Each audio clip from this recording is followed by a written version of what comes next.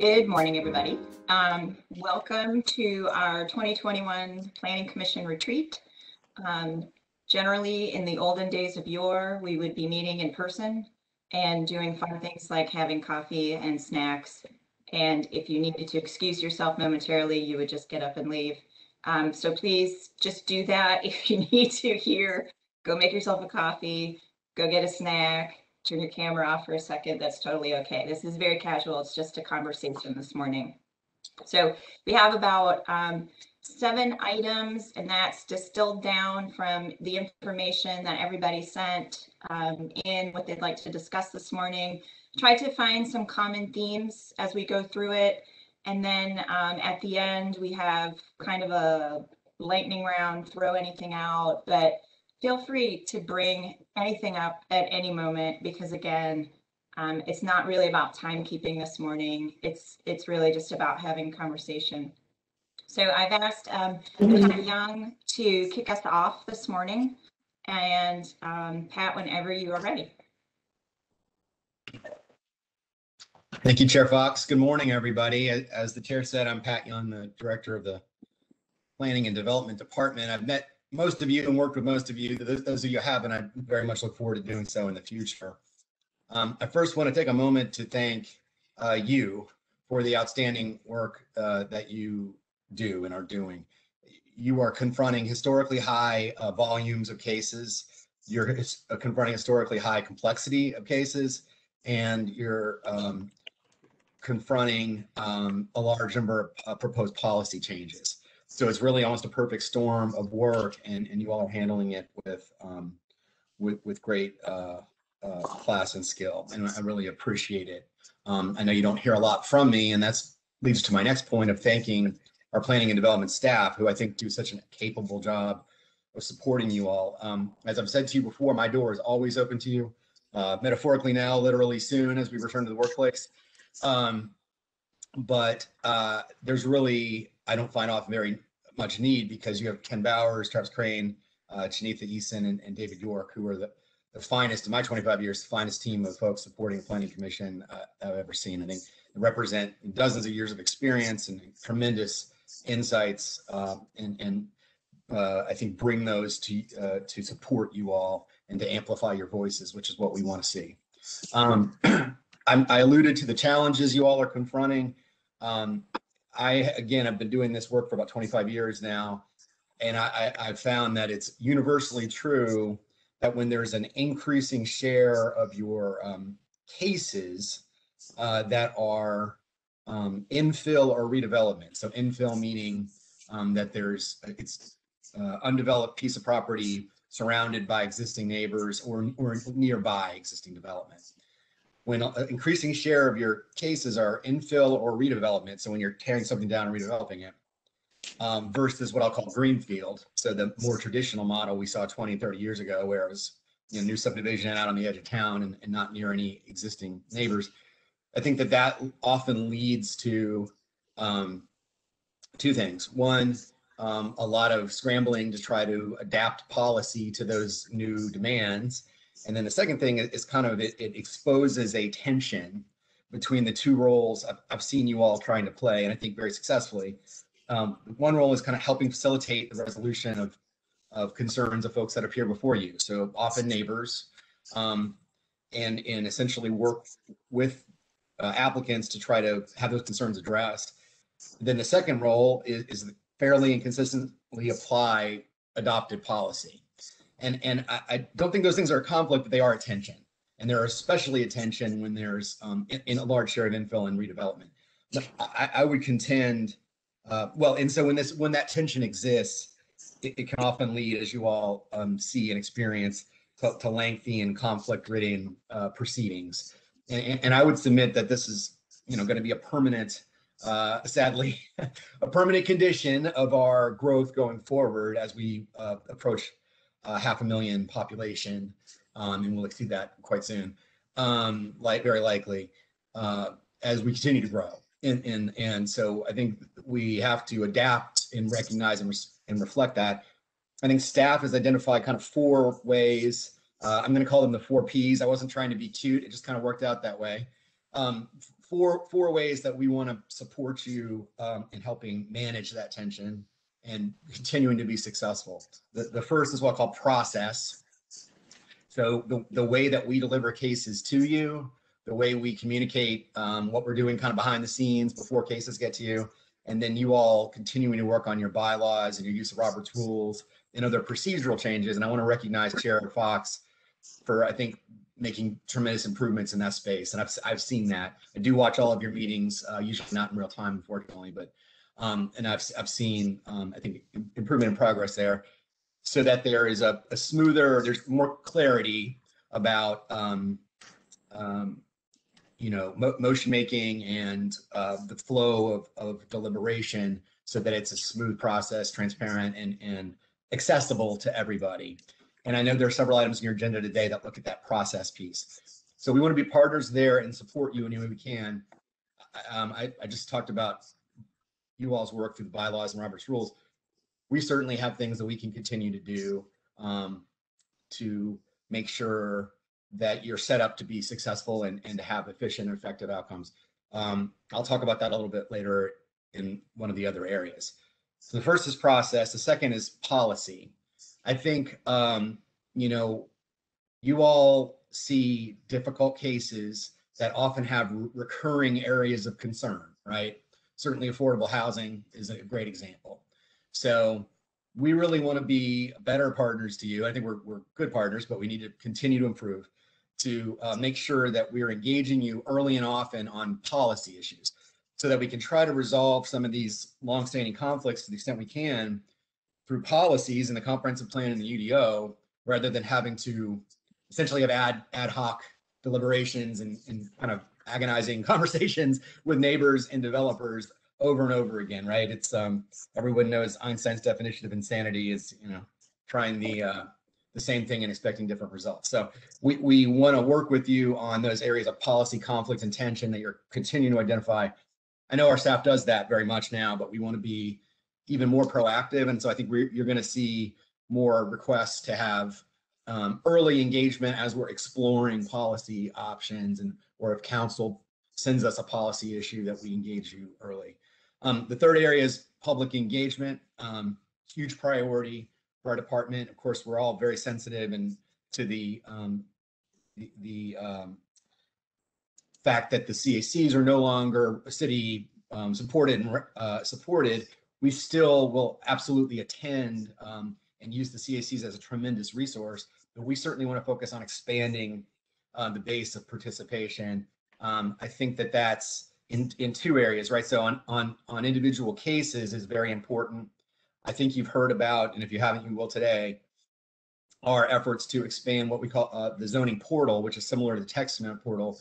We really think that will get a lot of really good comments before you hear the case, so that as soon as you get the case, you will have a very nice and I think broad and deep framing of key neighbor concerns that are in writing with staff responses. So that's really, it's been very valuable for text amendments, and I think it's going to have that same value in zoning. Another thing we want to do is stand up a planning academy program. That's something that I helped lead when I was over in Durham, and was very, very successful.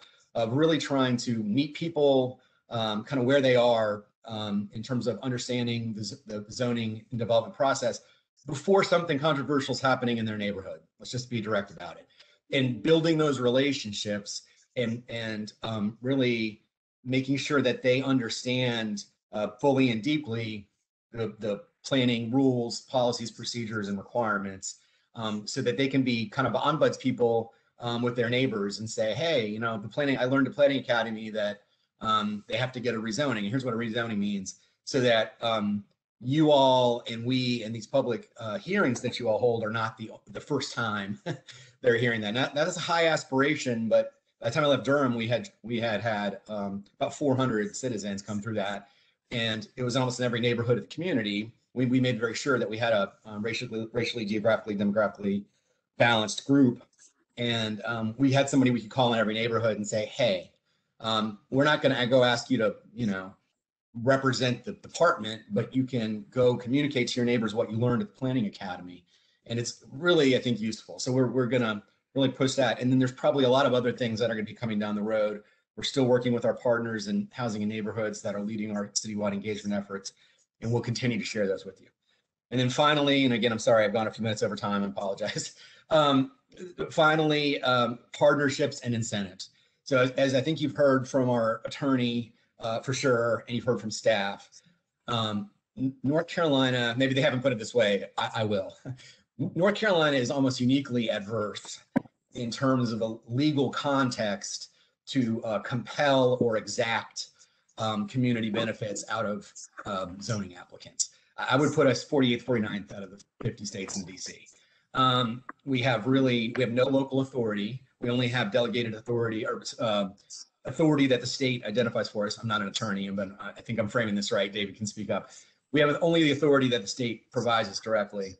I think what that requires then, when we want to really pursue things that are at the edge of or outside of our legal ability to compel, like affordable housing, is to really double down on our efforts to have partnerships and incentives with private developers. So I know there's a lot of political conversation about the perception of that being giveaways to developers. We want to make sure we work with you all to understand these tools, to develop these tools, engage you early, make sure that you're heavily involved in this process so that you all can be hopefully advocates and supporters of as we develop these tools to improve partnerships and incentives.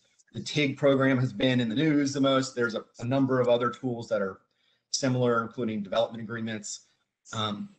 Again, I think the legal context in North Carolina has really left us no choice but to take a partnership model, which is going to mean getting engaged with a lot of these applicants to see if we can find ways that, not that we give them tax dollars, but that we maybe use their tax dollars to accelerate improvements that benefit very likely their development to some extent, but substantially the public benefit through things like affordable housing, through things like greenway connections, infrastructure improvements.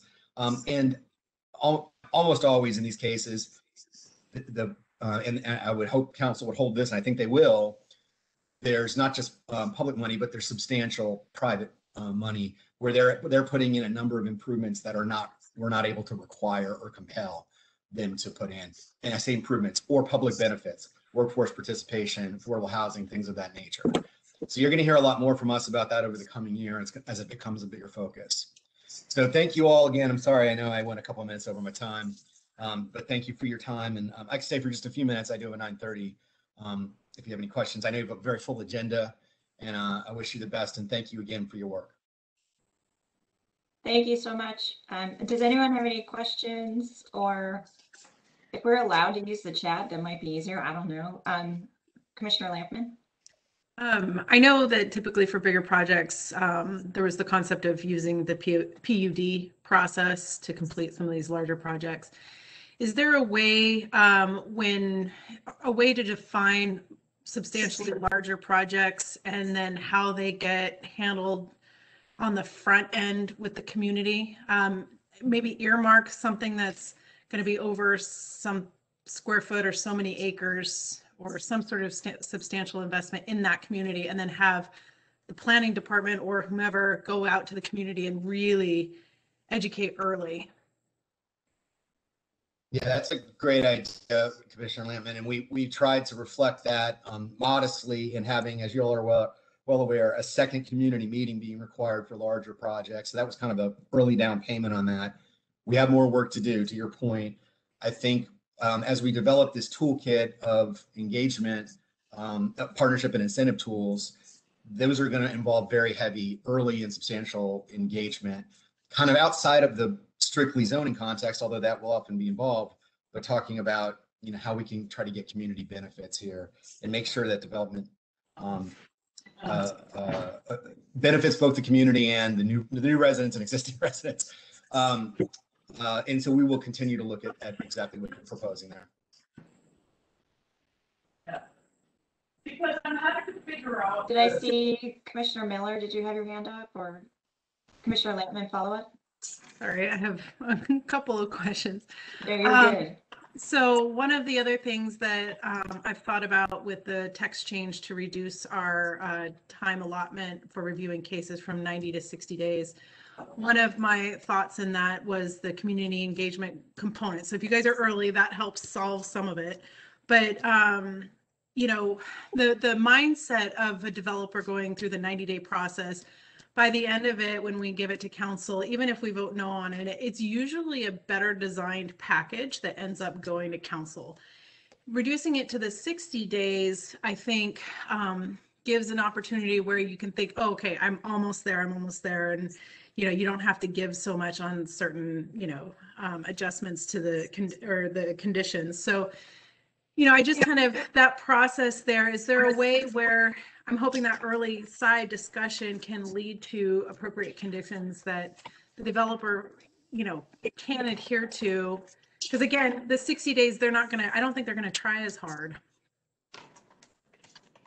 Yeah, I think, Commissioner, again, as you're, I think, well, aware, staff didn't propose that change, but we understand the intent to be to make the process more efficient and kind of focus people's minds. I think with 90 days, they feel like, oh, well, you know, we're going to have multiple meetings and then before there's a real decision to be made. With less time, I think hopefully there's more focus by all parties. I think what that does require is more effective engagement by staff and by you all earlier in the process. And so our commitment is to work with you on figuring out how to best do that. I've tried to flag a couple of ideas. I think Ken has a comment on that as well. Mm-hmm. Yeah, well, I think part of the solution is that applicants need to show up for the first meeting with a more substantive set of conditions that address what they heard at the first neighborhood meeting, as well as now that we're using the online portal, the comments that they're getting there as well. I mean, as you're probably well aware, a lot of when the cases first appear in front of you, they're often conditional cases and they have a placeholder condition. My favorite one from recent memory was a 5,000 square foot lot that had one condition prohibiting a stadium. You know, that's not really a useful condition.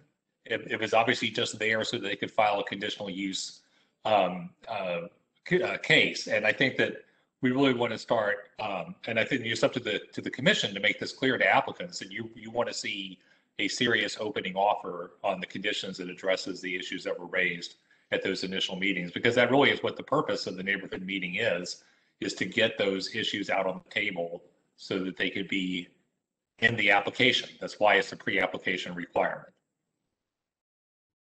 I think that's exactly right, Ken. And I think, as I said earlier, the portal really will help facilitate that, where you can come into the first meeting saying, here's the list of issues that the community has. And you all's expectation needs to be to see conditions that address or manage those in some way, or be prepared to vote denial if they don't, candidly. Mm-hmm. Commissioner Bennett, did you have a question? Thank you. I had a comment, Chair Box. So good morning, everybody. Since we're talking about this, something that has concerned me recently, because it seems to be happening more frequently, is with some of the more controversial cases, especially if we have voted to recommend denial or if there's been a split vote, we're seeing the applicants change conditions or add conditions once it goes to council and after they've been meeting with neighbors, and then it gets to the public hearing and it's like, oh, can we get a 2-week delay? We want to add these conditions. And it feels like it's making the planning commission less relevant because we're working with them. We're going through this process. We're getting these conditions. The neighbors are coming, and then they get blindsided at the council meeting. Some of the council people even say, oh, I didn't even realize that they had changed the conditions and it's in my district. It just feels like an abuse almost of the process. And I'm hoping we'll see some changes to that where we actually are kind of working out the package in the rezoning process with the planning commission and not once it gets to council. If I could add something, this is David, Commissioner Bennett. I would say just the opposite. I think them wanting to change their zoning conditions after you've recommended denial is a direct response to what Planning Commission did. So although the change didn't happen while it was at your table, I do think applicants are reacting to what the Planning Commission's saying. Not necessarily on a time frame you'd like to see, and I appreciate that frustration. But I do see that those changes to conditions are a direct result of the Planning Commission's vote. So I don't think if they took you for granted, they wouldn't try to improve their case after you acted. So I just throw that out as another perspective of the same circumstance. But I appreciate the frustration. Vice Chair Winters?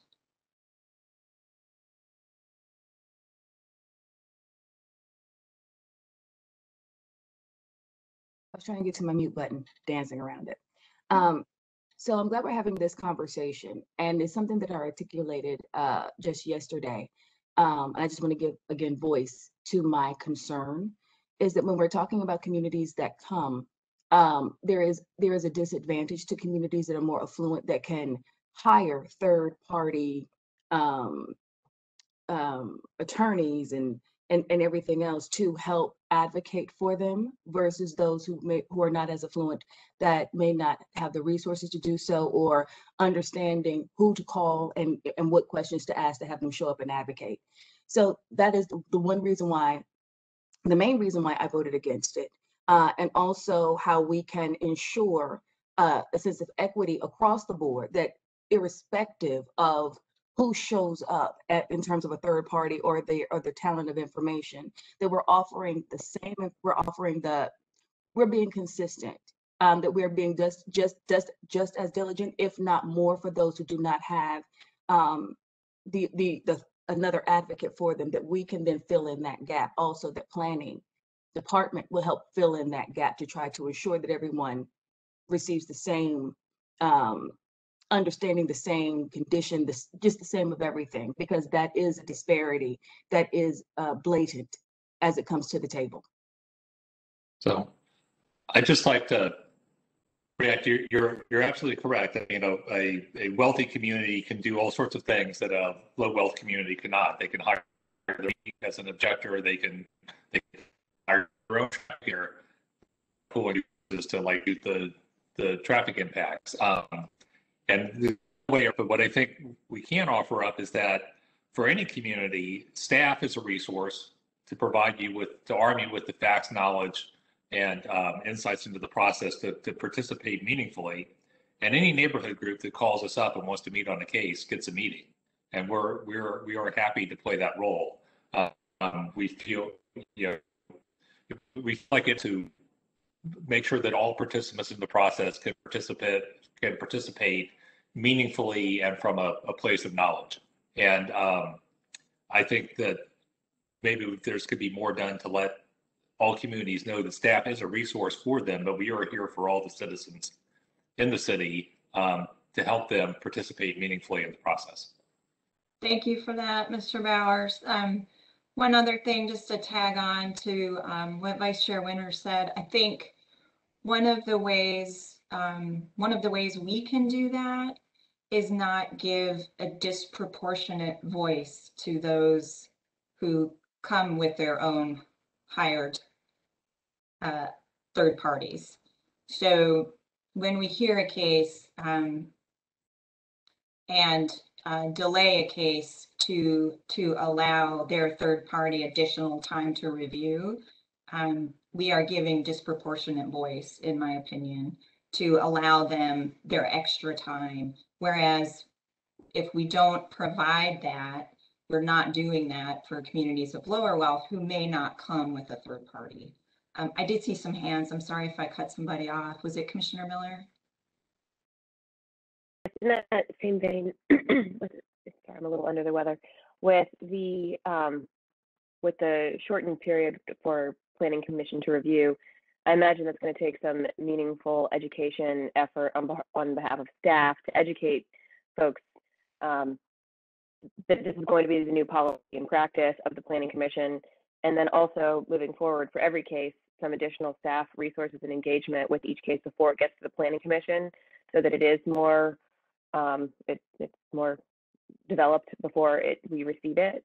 And in particular, folks with fewer resources that don't have the attorneys that are always on board. So I imagine that that's something that staff has already thought through in terms of their own resources and how to manage this, but wondering if you could share some of that with us. I think the three things that we feel like are most closest at hand are deployment of the zoning case portal and strong promotion of that. And the second is standing up the Planning Academy program, where we really get information out across the community about the process and essentially getting people prepared to participate in this process before they are confronted with a case, even if they're from a low wealth community, especially if they're from a low wealth community. And then I think we are looking at, and this is a third piece, I hesitate to share it, but I'm going to anyway, because it's a huge resource issue, but is having a higher level of support at the developers' neighborhood meetings, right? So we already have staff that attends, but we could take a more proactive role. I've seen that in other communities I've been in, where there's more of a active facilitation role rather than a I'm just here as a resource for questions, but where the staff intervenes and facilitates more significantly. That's not something that we can deliver immediately because of the resource impact. There's just pure person power, there's training, there's engagement of the development community to make sure, hey, they understand that this will be changed. But I do think that may be the next frontier, is where, you know, I think to Commissioner Winter's point, it's a way of leveling the imbalance power, and to Chair Fox's, the imbalanced power dynamic that exists between wealthy developers with lots of professional assistants and neighborhoods, especially low wealth neighborhoods. So I hope that answers. Ken or Travis, you want to add to that? I think that covers it. Vice Chair Winters? Thank you. I want to respond to Patrick. I thought with the last text change or with the dismissal of the CACs and planning staff, that they weren't allowed to facilitate the meeting or to intercede, because that's what my understanding. So so that is not correct. They can facilitate and they can make some corrections if something is stated in error. Sure. Let me be real clear. I'm sorry if I wasn't. I think there's two separate things, right?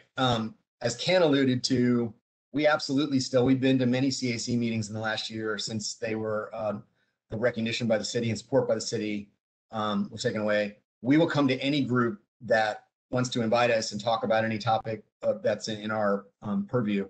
And we have done that, and we will continue to do that. But that's kind of areas of general interest at the CAC.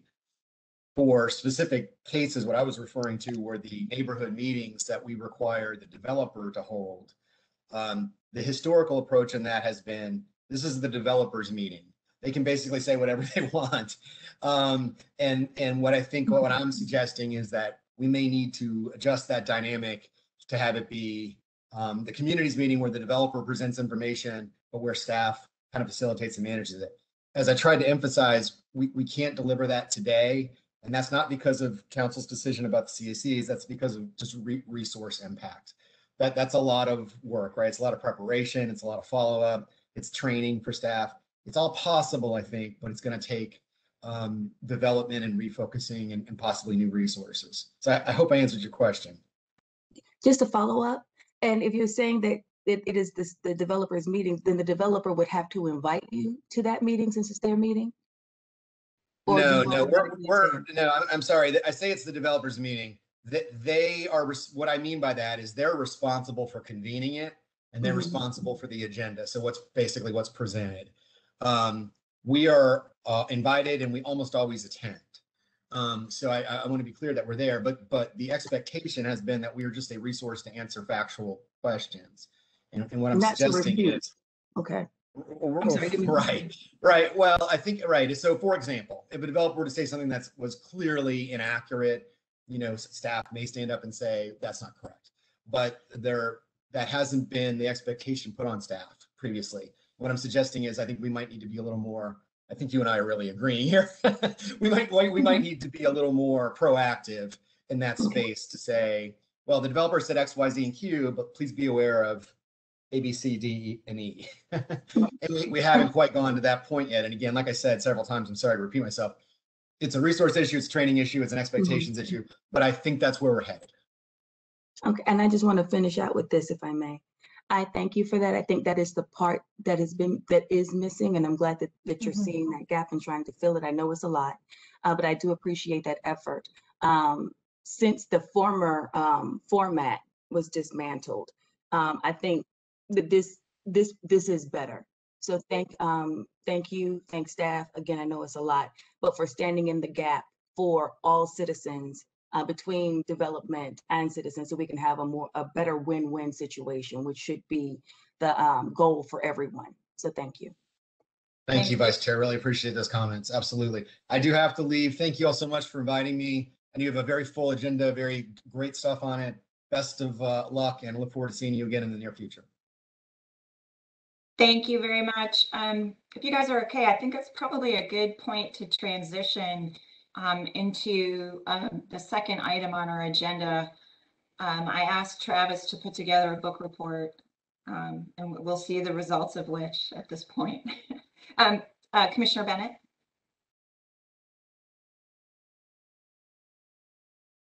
Sorry, my mouse had disappeared. I couldn't. I just, before we move, I just wanted to say this one thing just before I forgot, because I think one thing that we can do is to request that the applicants do I'm trying to think of the word, a better job, for lack of a better term, of summarizing the neighborhood meetings in their application. I think I try to always make sure I read that so I have an idea of the types of comments they've received from the neighbors. And I think some do a better job than others. Some just, it's like traffic or stormwater. And some actually will write like a sentence and tell what did they say about traffic? What was the concern?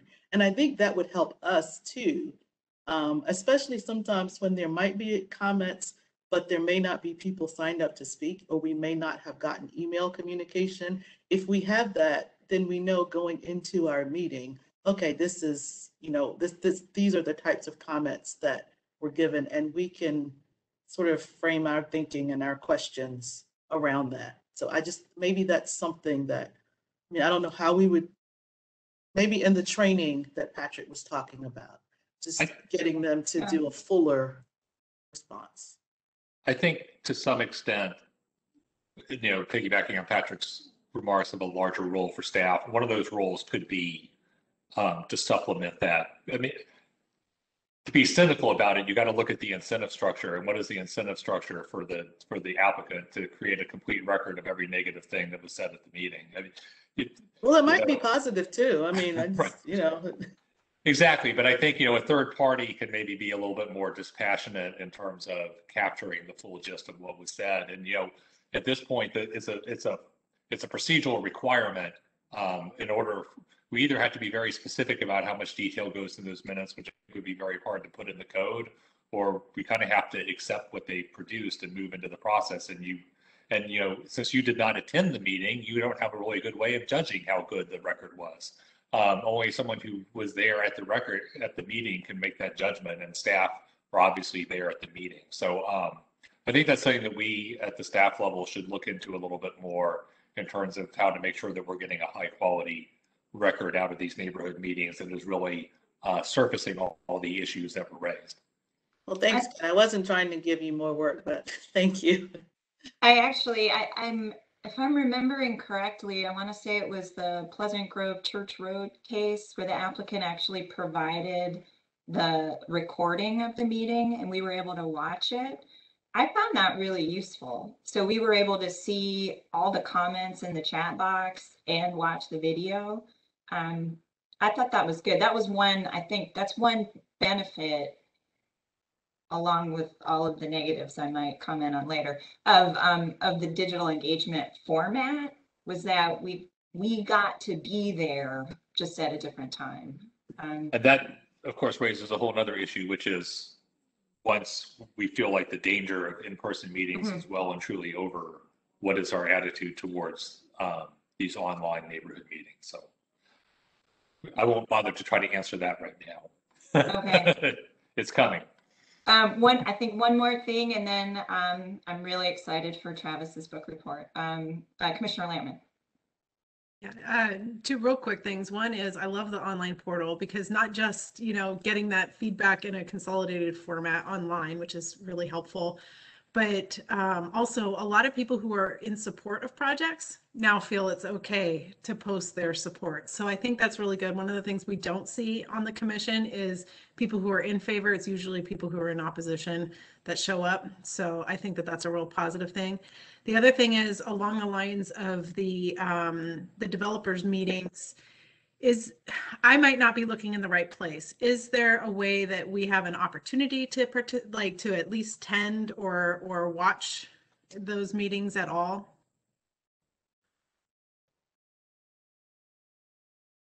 So at the present moment, I don't think there is. As Patrick mentioned, and we've alluded to, the meetings now are scheduled and hosted by the applicant. So we, I think as a staff, receive a link, but it's not made public. So I think the next step here, if we were to address that comment, would be to make the link publicly available essentially to the world, right? Which is something we could explore. And it's part of the, I think, package of enhancements we could look at with our the way that we're going to help staff up those neighborhood meetings. That might be helpful on that front end too. If we're able to at least sit in on some of the more controversial ones, let's say, I think the developer is going to be more thoughtful about our presence there. And it's almost kind of like a prelude to, okay, here's what you're going to be expecting in terms of conversation at the commission. One thing I'd like to caution us on though is if members of the commission attended in person a developers meeting, you may be requested to speak on behalf of the commission, and I would not recommend doing that. So I wouldn't recommend putting yourself in a position where that could occur. Okay, so on to kind of a summary of all of our meetings during the pandemic. Thank you. I appreciate it. And I want to just take a step back and appreciate the conversation we've just had. I know our agenda had the introduction slated for like 5 or 10 minutes. Reminder that one, I'm not good at judging how long things will take. And two, that those timeframes are just guidelines. I mean, this is your retreat. So the conversation here should be useful and helpful to y'all. So just want to acknowledge that. So I've got a couple of slides in a slide deck to walk through. Chairperson Fox asked for some background data about just how we've been doing in digital meetings, and we've all had to adjust to this type of platform.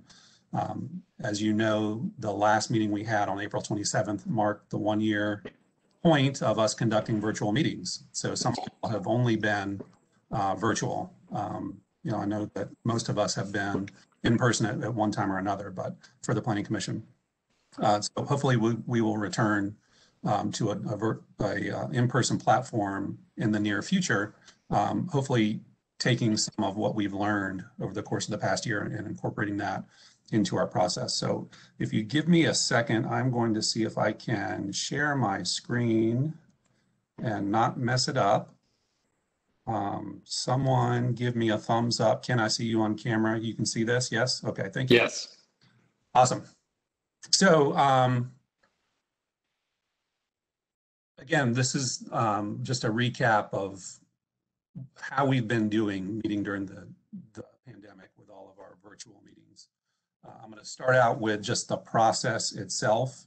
So as y'all know, rezoning process, and that's really what this is focused on, is very linear in nature. When somebody has an idea to rezone property, they first come in and talk to staff, and then there's a series of steps to walk through to process the rezoning application. So these These green boxes and bars represent the different steps that people need to walk through, along with some timeframes associated with them.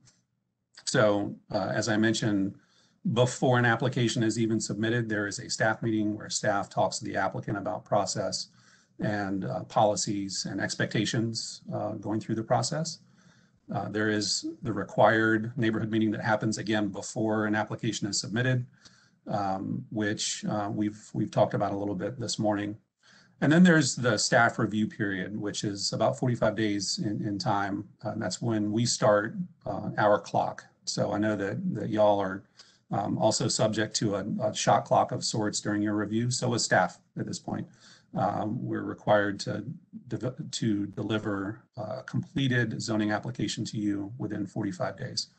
So then once staff is winding up their review, oftentimes there's a requirement for a second neighborhood meeting. And this is something that was added last June.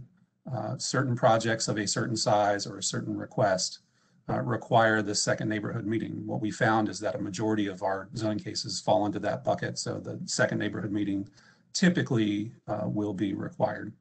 And then there's the Planning Commission review that, as we've talked about this morning, has been reduced to 60 days. But you can request a time extension from City Council. Then once City Council receives your certified recommendation, I've got a 30-day limit there, but that's really a limit on changing conditions. So any conditional use zoning case, the conditions can change for up to 30 days after the public hearing has been closed. So, generally that's a 2 to 4 week time frame once the public hearing has ended. And then finally, there's a decision that's rendered by the City Council. So let's see if I can make this thing advance. Before we leave that slide, can I just ask, in the previous slide, when we're talking about instituting a new academy and that kind of thing, where would that fit in this process timeline? That's a great question. So the Planning Academy would be a standalone effort that runs parallel to rezoning. So it's not necessarily a part of the rezoning process. It's more of an educational opportunity for the citizenry. And we've done something like this previously. Housing and Neighborhoods has a neighborhood college that we have participated in for years. And it's a wide-ranging program that involves many other departments and divisions. Planning is one of those. So there's one night where planning staff will show up and give a presentation. What we envision now for the Planning Academy is it would be a much more robust program that is offered multiple times with many different people invited to come and listen to staff and ask questions. So it really is a parallel process, if that makes sense. And it'd be available on demand as well, if people wanted to look at it. Sure, yeah. I mean, that's something we're still trying to work out at this point. So it's still a pretty new idea for us, and we're working through the details now. Thank you. But those are questions. So let's take a look at some of your metrics. We took a look back beginning in January of this year at all of your meetings. So you see the chart at the bottom that represents your Planning Commission meetings, not including committee meetings, starting January 12th through our last meeting on April 27th. So in that time frame, Planning Commission has reviewed 64 items over the course of 9 meetings, which again is a very robust and heavy workload. I think y'all have heard me say previously that last year we saw a high water mark of rezoning cases, somewhere north of 65, 66 cases. And that was the highest number of zoning cases that I personally have seen with the city of Raleigh. And I started here in 2008. So y'all saw a pretty high volume of workload there. So over the course of 9 meetings, you had 64 different discussion items. Sometimes items were repeated on agendas, and that's one of the threads that we'll pull on here. You had an average of just over 7 discussion items on each agenda, which is fairly full. And then on average, there would be a deferral of just over 3 items per meeting for each agenda. So, if you look at each individual meeting, you can see the number of cases decided, number of deferrals, and then percentage of items deferred by meeting, and then an aggregate total all the way on the right. So obviously, higher percentage of deferral, not extremely optimal, and we'd want to see the number creep down a bit. The January 12 meeting, good example of high number of deferrals with 2/3 of your cases being deferred. April 27, a great example of a very efficient meeting. So just looking at that in a little bit different perspective, a little bit different way. The green bar here is the number of items decided. The red bar is number of deferrals per meeting, again, listed on the bottom of your screen. So again, using January 12 as your example, you see a very tall red bar, which means you deferred many more items. And then April 27 had decisions on the vast majority, 90% of your items there. And then finally breaking it down just a little bit further, what we're showing here is by meeting the number of items on each portion of your agenda. So the green here represents a committee report, the red is old business, the yellow or orange is new business, and then the purple is total. So you're typically going to have a committee report, you're typically going to have some old business, and then some new business that all stack up into that purple bar total items. So, having a high red bar here, the old business, represents the items that continue to come back over and over again. So, again, the goal here should be to reduce the old business and keep our new business a little bit higher. So, looking at this data, I got curious and wanted to look back through a couple of different snapshots through time. So we've talked a bit about the January through April 2021 data that we just looked at. Also look back at similar periods in time for 2019 and 2017. And for each one of these snapshots, we looked at consecutive meeting runs. We looked at 9 meetings that were consecutive. So for 2019, it was January through May. And for 2017, it was June through December, because that's when we started using our board doc system. So we had the data pretty readily available. You can see the first column there is your average number of items on an agenda for these respective stretches. And certainly, if you look at that first column, you see in 2021, you saw an average of 2 items more per agenda than we saw in 2017. So to reinforce that point that y'all are staying really busy. Items decided have gone up on average per meeting. So now we're seeing an average of 4 cases decided, or 4 items decided per agenda, and then 3 items deferred. That number has stayed fairly consistent. So 2019, it was a little bit higher at 3.5, was 2.5 in 2017. So we're hovering right around 3 as an aggregate average for those 3 time periods. And then percentage of items deferred on average, again, fairly consistent, again, hovering around the 50 percentile. So that's really the figure that I think should be a main focal point for us, is reducing that percentage of items that are deferred meeting to meeting. And I want to step back for a second and just acknowledge that deferring items is not necessarily bad. There are times when the commission needs additional information, where a member of the public might raise an issue that we've not heard before, where the applicant might ask for a deferral. So there are a number of different reasons why that might happen. Where it gets into a little bit more troubling territory is when items are deferred more than twice. So more than 2 meetings, it continues to be carried over. It doesn't happen often, but when it does, it's extremely impactful. And that's something that we're going to talk about a little bit further after we get past this slide. So one last item of summary here. So I mentioned that your items, when they're deferred, typically held for new zoning conditions, additional information, things we haven't heard before. We've heard it for the first time in public. And then when items come back, generally there's additional discussion when they appear back on your agenda under old business. So this is at the 2021 January through April timeframe. I mentioned that you had 64 total items that were discussed. A vast majority of those items were introduced, discussed, and then decided in 2 meetings or less, meaning Maybe it was deferred once and then came back and decided. So that's 94% of your work, which is fantastic. That's the way the process should work. And if we look at the timeframes, I don't believe I have this as a slide, but it's something that I reviewed. You know, your average date for decision really is manageable. I mean, you're hovering in the 30-day range, which is fantastic. But that second row, the items held for more than 2 meetings, it's a very small percentage. You know, 6%, only 4 cases that were discussed for more than 2 meetings. So I want to take a closer look at that because this data is eye-opening. It was to me. So here are the 4 cases that came back for more than 2 meetings. I'm sure you all had a good idea of what they were before I put the slide up, but it was Z5020, Z3420, Z5320, and Z5720. And I've got in the parentheticals there, you know, those were the locations or how we referred to those cases.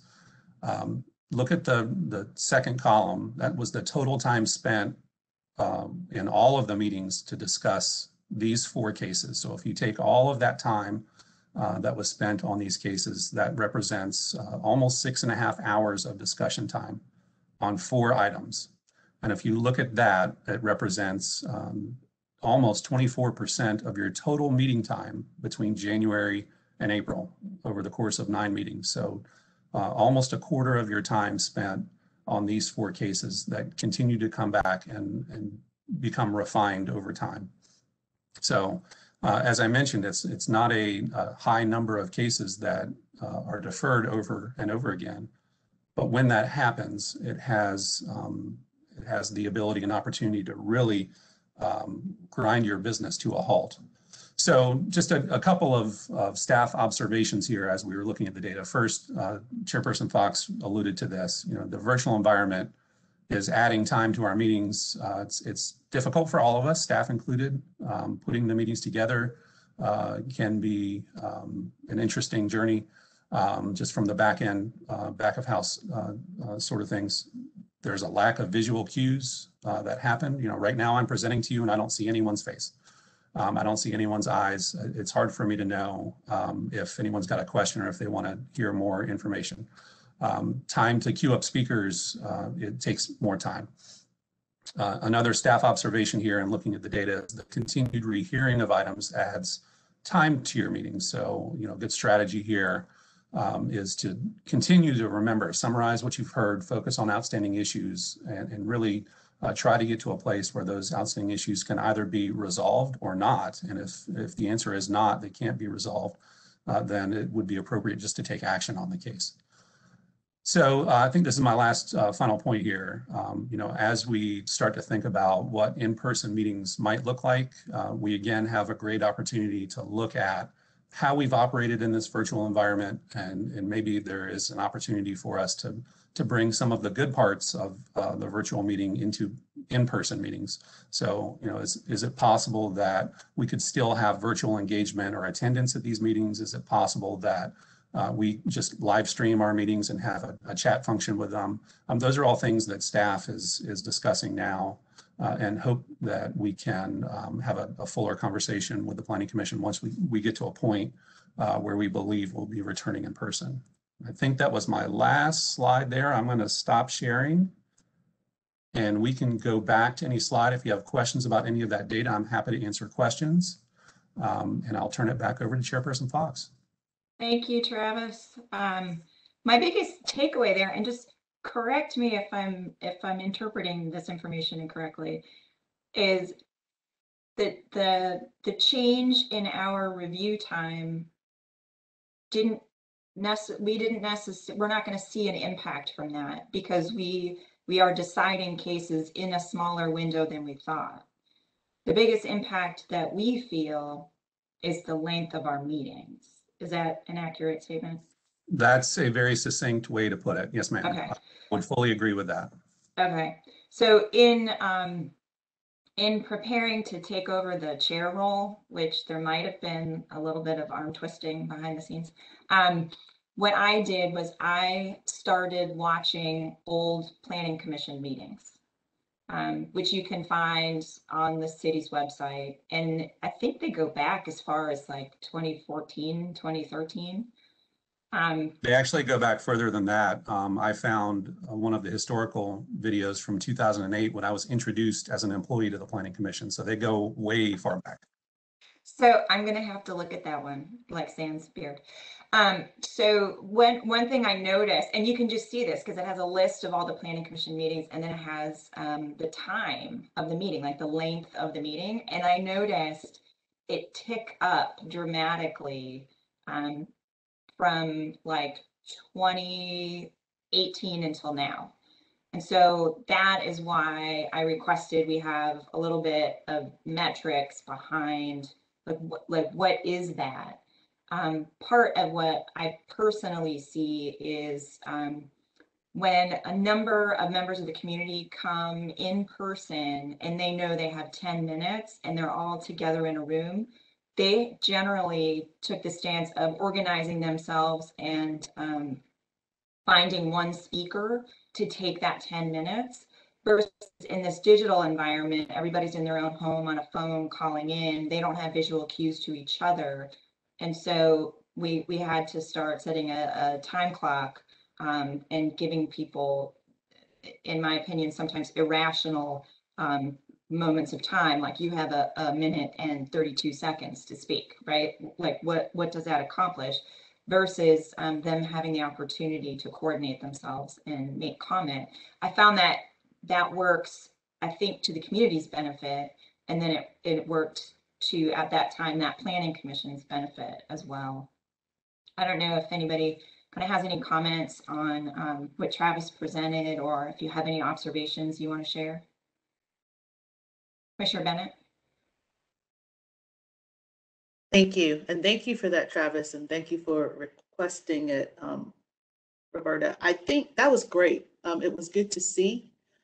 And I really appreciated the slide that showed the 4 that we had spent the most time on, because I think that really underscored what Roberta, I'm hoping we can do first names today since we're going to record. Just go for it. Go. Okay. I'm in sweatpants. Just go.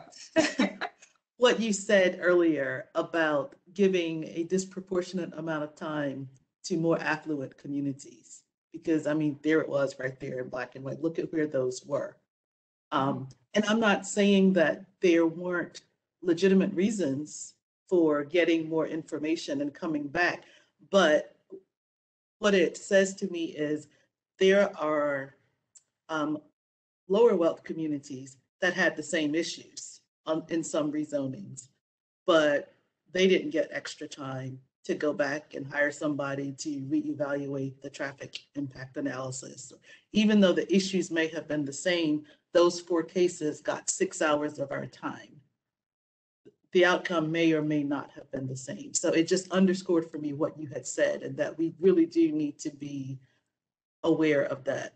That some of them we're zipping right through them with the same issue. But if it's a wealthier community that has access to more resources, we may defer it and defer it and defer it. And that's just something to be aware of. So I thought that was a great visual. So thank you for doing that. Can we get that presentation? Absolutely. I'd be happy to. Mm-hmm. Thank you. Vice Chair Winters, and then I saw Commissioner Rains. Okay, thank you. And just to piggyback off of what Nicole said about and this is, if you all haven't know this by now, this is a soft spot for me when we're talking about equity across the board and the importance of. And I think for me, I'll just say this, that sometimes when we don't see the third party coming to intervene, sometimes we'll say, well, we're not seeing any opposition, so there must not be opposition. And I don't think that's necessarily true. When we're talking about having the opportunity to phone in and take 2 hours to sit on the phone and wait, I think that we should not take for granted just because no one is there doesn't mean that they don't care. The same way in terms of being present or access to internet or something like that. I think that we need to be very mindful of not making that notion, well, it must not be a problem. That if we're going to consider it an issue in one community, we need to give it the same weight in another. Just because they're absent, or if they could not attend, we don't know the reasons behind that. And we should still continue to try to evaluate them the same. That's a good point. Commissioner Rains? And then Travis, I saw your hand as well. Yeah, thank you. Yeah, thanks, Travis. That was great information. And to follow up what Commissioner Bennett mentioned on the 4 cases, that kind of definitely opened my eyes. I knew we spent a lot of time on it, didn't know it was that much. One of the observations from those cases is that kind of dragged it on was that the applicant typically provided new information that wasn't in the packet to the neighbors or the public that made us review it and defer it another time. So if there's a way to kind of cut that off or provide some sort of process that doesn't allow that to happen, that may smooth out the overall review process. But that seemed to be a recurring issue with particularly one project I remember. So thank you. Thank you. Travis? Sure, and I think those were both great comments. And I wanted to start out by addressing Commissioner Winter's comment and then Commissioner Rains. That was really good insight as well. So Commissioner Winters, you're dead on in what you said. You know, just because no one's in the room doesn't mean there aren't issues with us. And maybe that's a product of people, you know, not being linked to information, not paying attention to information, not being able to come to meetings when we have them. So that's really the whole idea behind our enhanced engagement strategy, is to broaden the way that we reach out to people so we can hear from additional voices during these processes. So if someone can't show up at a planning commission meeting or a committee meeting or commission meeting, we have alternative means for them to engage with staff. So that's really what we're focused on. And I really do appreciate that comment. And then Commissioner Rains, your comment about you know, trying to curtail some of the dripping of zoning conditions, if you will, and the small incremental changes to cases. You know, that is the reason why the last tech change that you just saw, TC 1920, had a couple of what I think are pretty impactful changes included in it. One of which being that conditions change one time at Planning Commission. So you have the discussion, you hear from the public, commission gets to weigh in, and then you can ask applicants, would you consider adding a condition that does A, B, and C? And then they can be deferred for a couple of weeks and then come back with or without conditions. And then at that point, you should have a pretty good foundation to take action on the case. So I think that's a really good enhancement. I know that truncating the review time seems very impactful, but 2 things here. 1, the enhanced process should be really helpful. And 2, the data really hasn't borne out the thought that shrinking down the time to 60 days even will cause a whole slate of requests for time extensions. So great comments there. Commissioner O'Haver, did I see your hand? Yes, ma'am. Good morning, everybody. Great Morning. report, Travis. I love metrics. Thanks for making that available. I'm curious, could you add to that when you send that out, if the information is available, the total number of rezoning cases that are submitted to the city for 2019, 2020? And I would just like to get a sense of the full pipeline versus just the meetings that we've seen. But 64 cases in 9 meetings seems like a lot. I also found it interesting that the metric bore out that we were hearing most cases in less than 30 days. I wouldn't have guessed that. And I think it is the impact of those 4 that just beat the heck out of us. But I would like to also say that along the lines of, you know, Shelley and Nicole and Roberta Dean's comments, I do think that staff getting more involved in those meetings and really sort of coming back to the Planning Commission and the City Council with their reports, there's going to be consistency along there. I like Ken's terms about it being dispassionate. There's going to be the same amount of information that's pulled across. And to Shelley's point, if people can't be at the PC meeting, then we at least can trust that staff is there and trying to give a very honest opinion about what happened. And so I know that's going to add a boatload of time for you all, but I think hopefully if we get to that point, I think that'll bear out some changes. And then my last observation, which I'm curious if anybody else sort of, I kind of after the meeting, had to shake my head in that last, in your last slide, where we had 9 cases that we got through and only one. I found it really interesting that 2 or 3 times we decided not to rehear the public or the applicant. And we've never done that before. We did it like 2 or 3 times. And I think that slide shows that we were able to get through and make decisions on things. I'm not saying we should do that more often, because I think there should be some sensitivity, especially now, around making sure that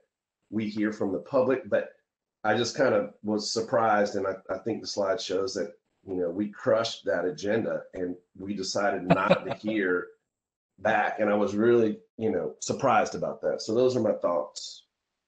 So I would like to say one more thing about the neighborhood meetings, just to correct something that was stated earlier.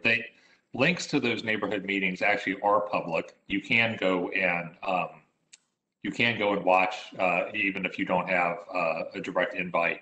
The notice requirement is obviously a proactive notice to people to let it know what's going on. But if you want to scan the website to look for neighborhood meetings, you can do so.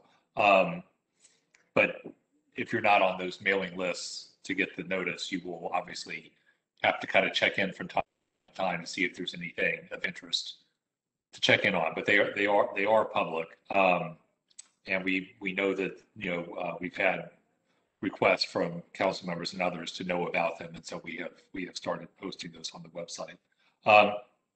And again, we will look into the potential role for staff for making sure that there's a complete and dispassionate record of what was said at those meetings. I think that would be a good enhancement. Thank you for that, Mr. Bowers. Oh, Commissioner Bennett. Thank you. And I love how you all keep talking about dispassionate. As you may know, that's not a virtue of mine. So I'm very passionate about things. So don't send me to the meetings to talk about anything. To Brian's point, we did not allow comment at that last meeting. And while it was a very efficient agenda, I have to say that really hurt me when we didn't allow the public to speak. Not that I didn't care about the applicants, but I mean, the applicant sort of had presented their new conditions. We knew the new conditions. I just feel like if people, especially in this environment, have taken time out of their schedule, some have taken time off of work to show up, we should hear from them. And it really bothered me to turn away public comment. So it was efficient, it was great. We got through 9 items, but especially in the current environment, when it feels like they don't have other opportunities to participate, to say, we know you're on the line, but we're not going to hear from you. I hope we don't have to do that again. I hear your comment, Nicole. I was very cautious in approaching those, in that those particular cases, I looked to see if it was the same exact people signed up from the previous 1 or 2 meetings. And I looked to see if we had also received email comment from them, and we did in those cases. So I don't think I would ever be in a situation where the first time hearing a case that I would ever not hear from the public. But on a 3rd time, when I know it's the same people and I know I've read their email, I'm less inclined. Not that it doesn't provide value, but it doesn't influence my decision-making process at that point, because I have that information and I know my job is to evaluate and make a decision at that place. But Right. I do think it is important. But that brings up a good point. So some of those cases, they did have the similarity that you noted earlier, but the other ones I think were related to traffic. So, I mean, we've all seen like the bingo card meme on what people are going to say at a planning commission meeting. So, and I'm not making light of it, but just there are common themes, right? So it's massing, its density, or its impacts, and those impacts are stormwater, traffic, etc. It's like a common theme. But if we keep seeing the same type of project and the same type of impact that's disproportionately distributed around the community, at that point, I think we have an opportunity to provide recommendations for policy changes. So when we see those in the future, we're evaluating them at a different time or in a different way. So we've changed the lens by which we look through them and the lens by which they're evaluated in the staff report, if we can influence the policy piece of it. Am I making sense? I've stunned you all into silence. Okay. Anyway, did I see another hand pop up while I was speaking? Okay, Vice Chair Winters. Thank you. And Travis, again, thank you. I didn't give the proper thank you for that wonderful presentation because, again, seeing it really does help illuminate and make it make more sense. And forgive me, I just want to backtrack just one second, and not trying to beat a horse, but something occurred to me that was said when we're talking about less affluent minority communities. And I just want to put this in your forefront as we're considering it, because almost saying, well, when people don't come for whatever reason, it's almost equivalent to saying, for instance, the Black community doesn't trust medicine, but that's taking the statement, the concept out that medicine has not been kind to people of color. So also looking at it in the lens of where minorities have come to speak, they have not, there's also the history of not being heard and their concerns not being implemented. And that also leads to a sense of frustration, which may also be a block to access. So being mindful of that as well, I think is important to give voice to, and to consider another hurdle or how we incorporate to try to overcome that hurdle of hearing and implementing as in versus other communities that expect to be heard and they expect for the implementation to occur. That's a good comment. Thank you, Shelley. Does anyone have any additional comments on this one? Commissioner Bennett. Regarding the fact that a lot of these have traffic issues, something else we can do, and Roberta, you did this at the last meeting, is when it first appears, if we see that traffic is a big issue, we can refer it to the Transportation Committee. And that way we don't get bogged down in the regular PC meetings talking about it. So that's something that I know, Roberta, you look at as you see the cases first coming. I'll try to pay more attention to that as well. But, you know, Travis or Ken, if one of you noticed that and you know traffic is a big thing with it, we can just send it to the Transportation Committee and try to deal with that issue there. And maybe that will streamline the process a little bit as well. That's a good point. And we're kind of like flowing into the meeting management part of the agenda, which is kind of, I think, is an appropriate time to do that. And my intent here, just to be clear, is not, you know, maximum efficiency at the loss of the community. It's to be quite frank, I think we need to protect ourselves. We experience fatigue. When we get 3+ hours into a meeting, I've noticed it's challenging for us to stay engaged. So I feel like we are able to give people better deliberation amongst ourselves when we have moments of rest.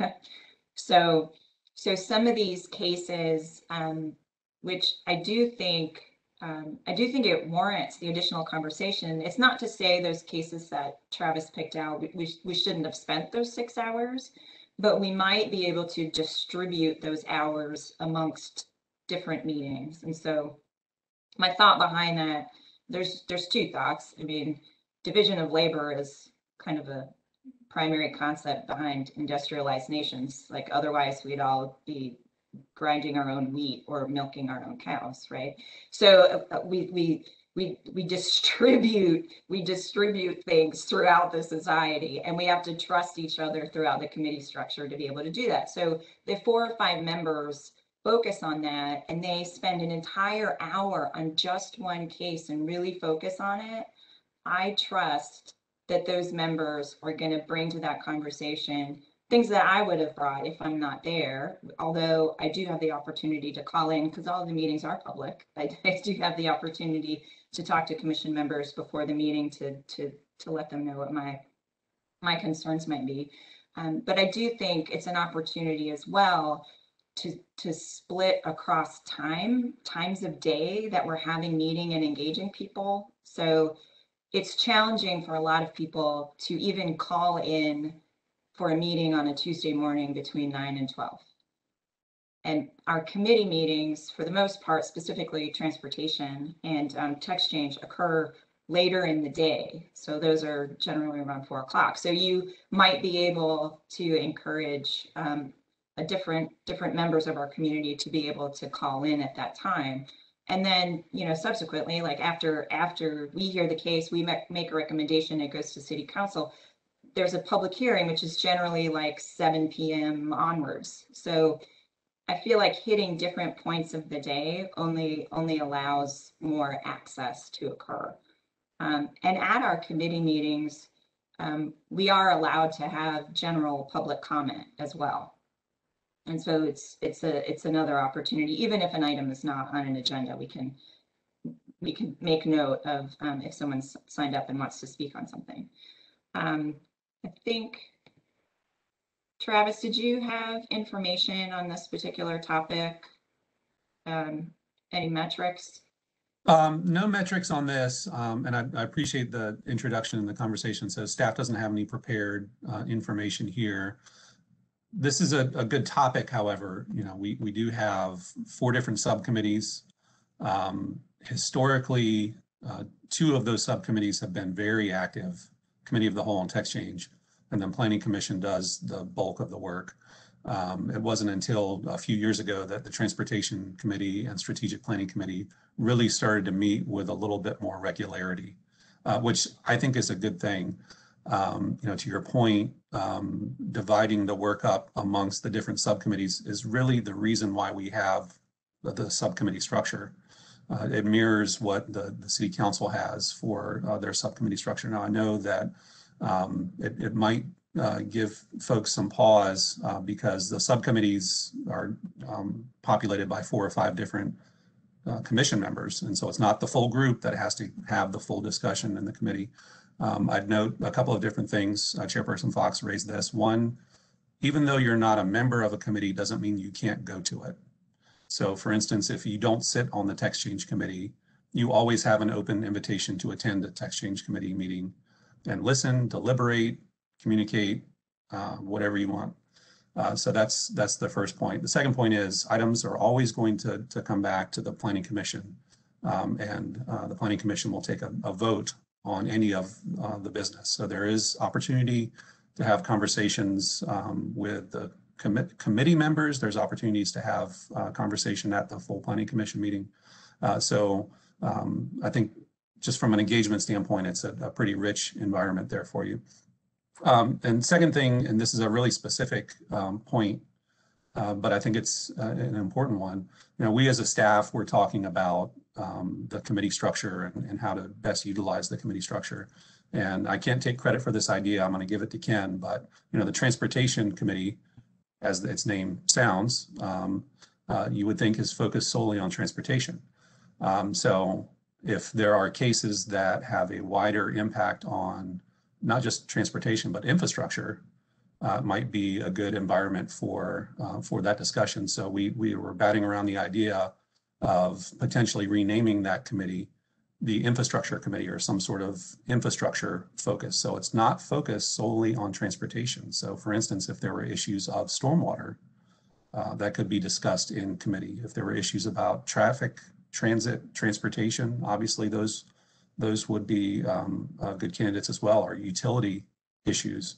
So it would broaden the range of discussion topics for that committee.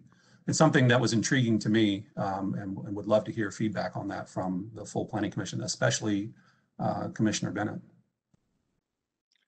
And just to piggyback on that, I think the original structure of the committees was really oriented more towards policy questions.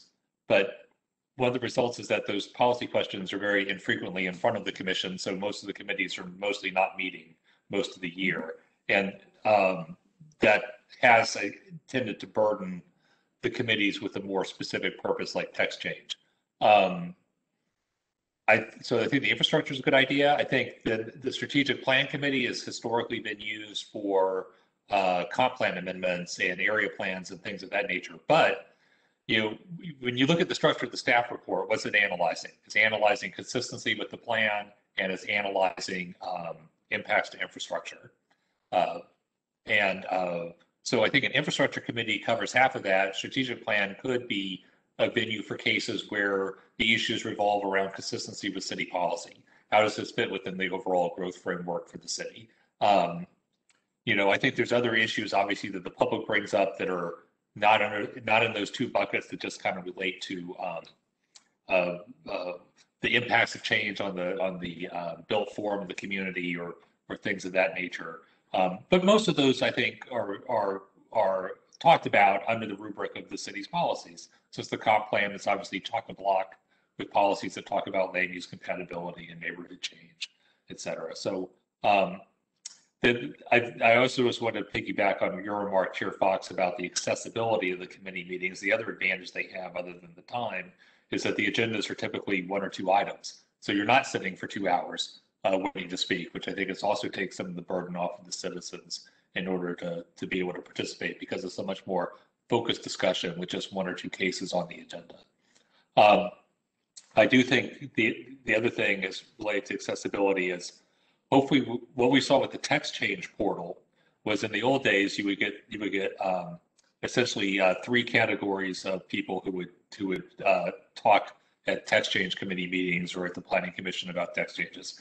People with the industry who are supportive of the change, people from the industry who didn't like the change, and members of the public who didn't like the change. And there's a 4th category that suddenly showed up on the text change portal that we'd never heard from before, which was members of the public who liked the change. They may not have a particular economic interest in it. They may not be planning to actually take advantage of themselves, but they think it's a change for the better. And they weren't going to take time out to talk at the meeting about it, but they would take time out to post a comment on an online forum about it. And I thought that was very interesting. And I think, we may see some of that as well in the rezoning portal and hearing from people who normally don't attend those meetings. Commissioner Bennett?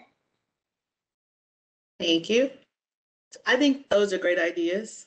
I'm happy to take those on in the committee.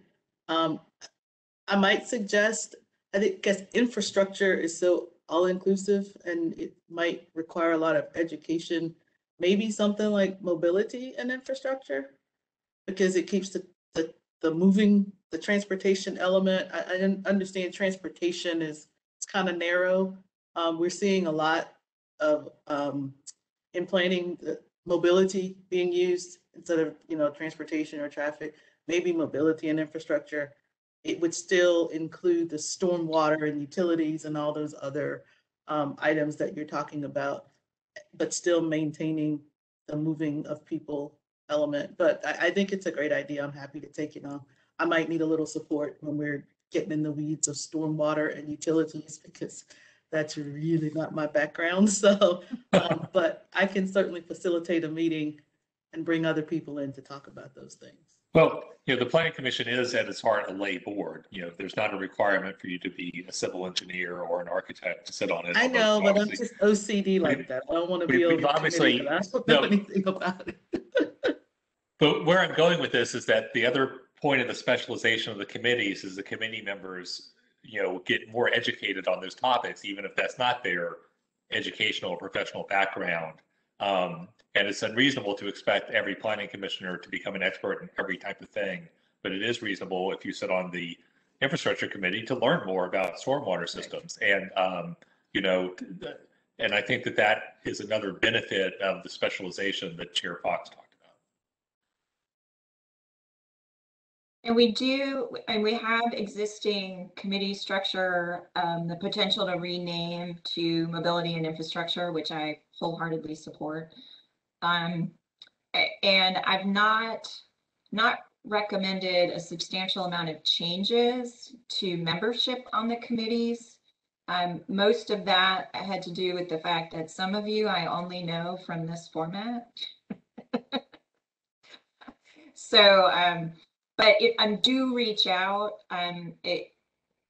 If there are issues or you want to be considered or you want to shift responsibilities or whatever the case may be. And we can send out again what the current committee assignments are and when those meeting times are. I see Travis nodding. Thank you, sir. Just one, we would be happy to do that. And one quick comment. I know that the idea here about farming cases off to subcommittees is probably new. And I fully appreciate that. This is all coming from the spirit of trying to assist y'all in getting through this giant workload issue that you have.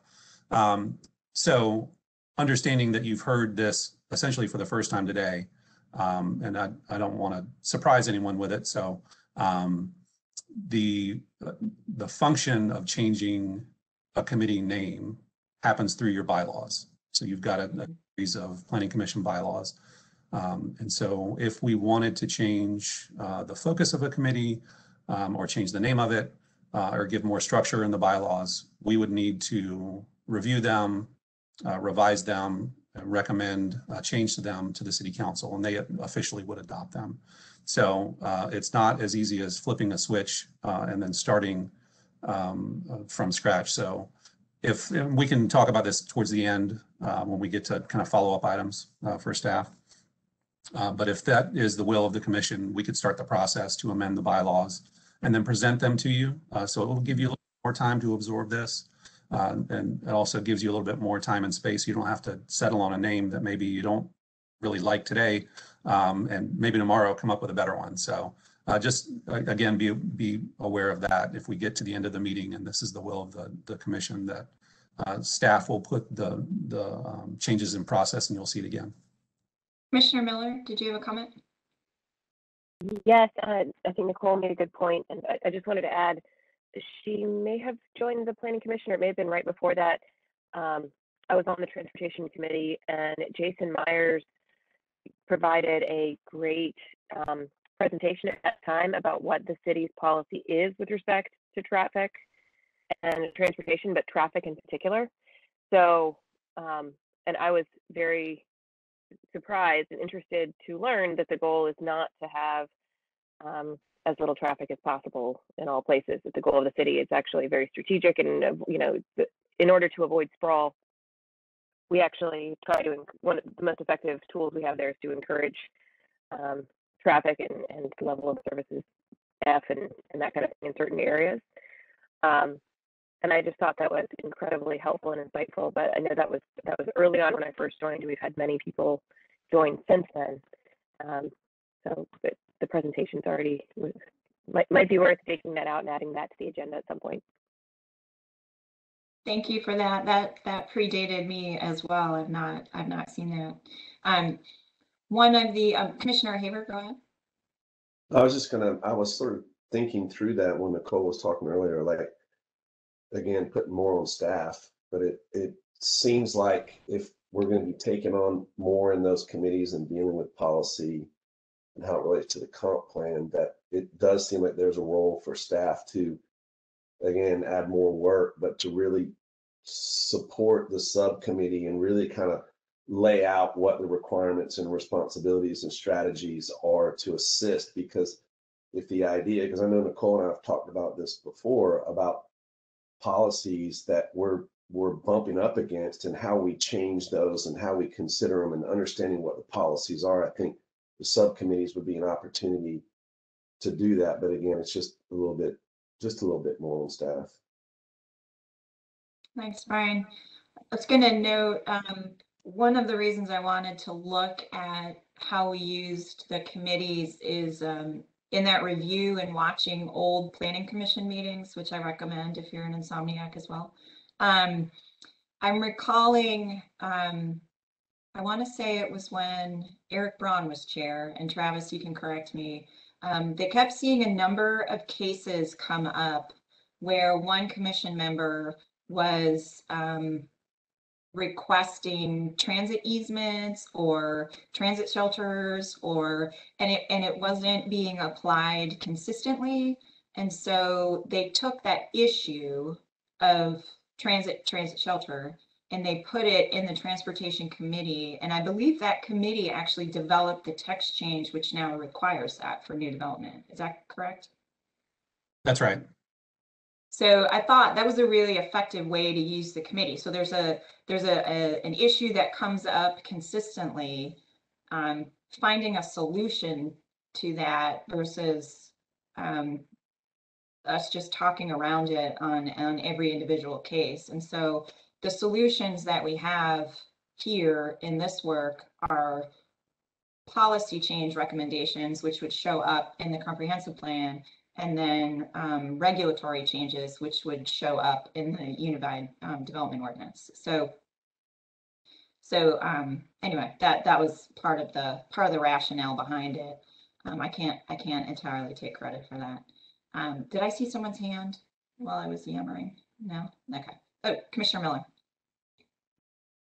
I was just thinking about the academy that's being put together for the applicants, and honestly, I'd be thrilled to look at that material as well. But then it also reminded me when I was just talking about the presentation on transportation policy for the city. If there's some place that we could aggregate those types of presentations, that is sort of a 101, you know, especially if they happen in some of these committees. It was helpful there, but the full planning commission didn't see that one.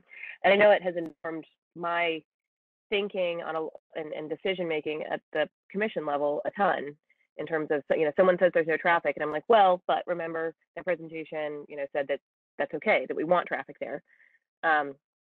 Just kind of making sure that if we have some of these interesting and educational meetings in the committees, if we could aggregate those in some place that's accessible for us and then also for the general public as well.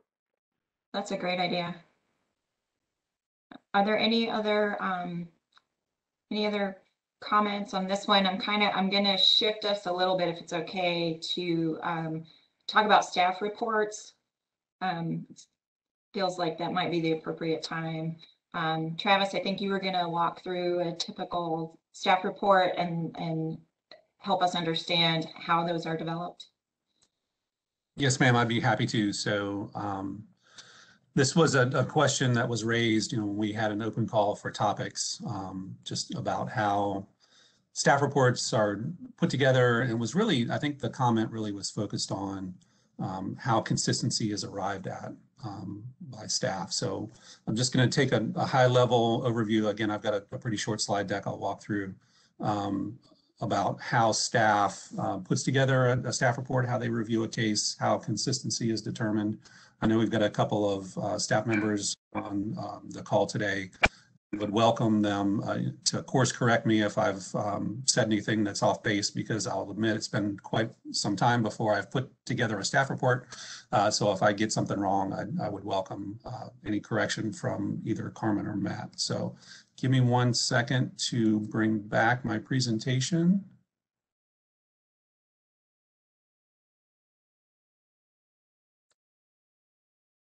Hold on 1 second.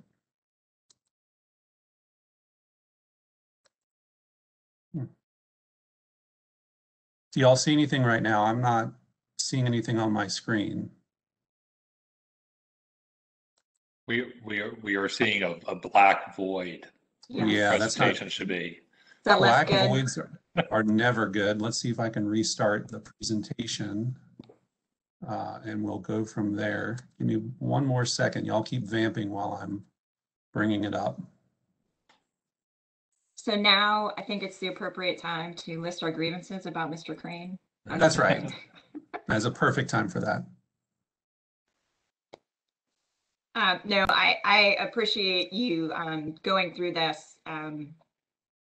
Obviously, I've read many of these things, but I'm not one who has developed them personally. It has opened my eyes to many comp plan policies that had not been on my radar previously. There you go. I see it, Travis. Sure thing. Yay, look at that. Let me get to the right place. Display this correctly. All right. There we go. So as I mentioned, just that this will be a high-level overview of how staff reviews a case, just kind of the the backroom's a bad term, behind the scenes staff analysis and the way that cases are formulated and then ultimately delivered to you for deliberation. So as you know, planning staff is the primary contact for these staff reports. We have a large number of comprehensive planners that are, number one, extremely talented, and we don't thank them enough for doing what they do.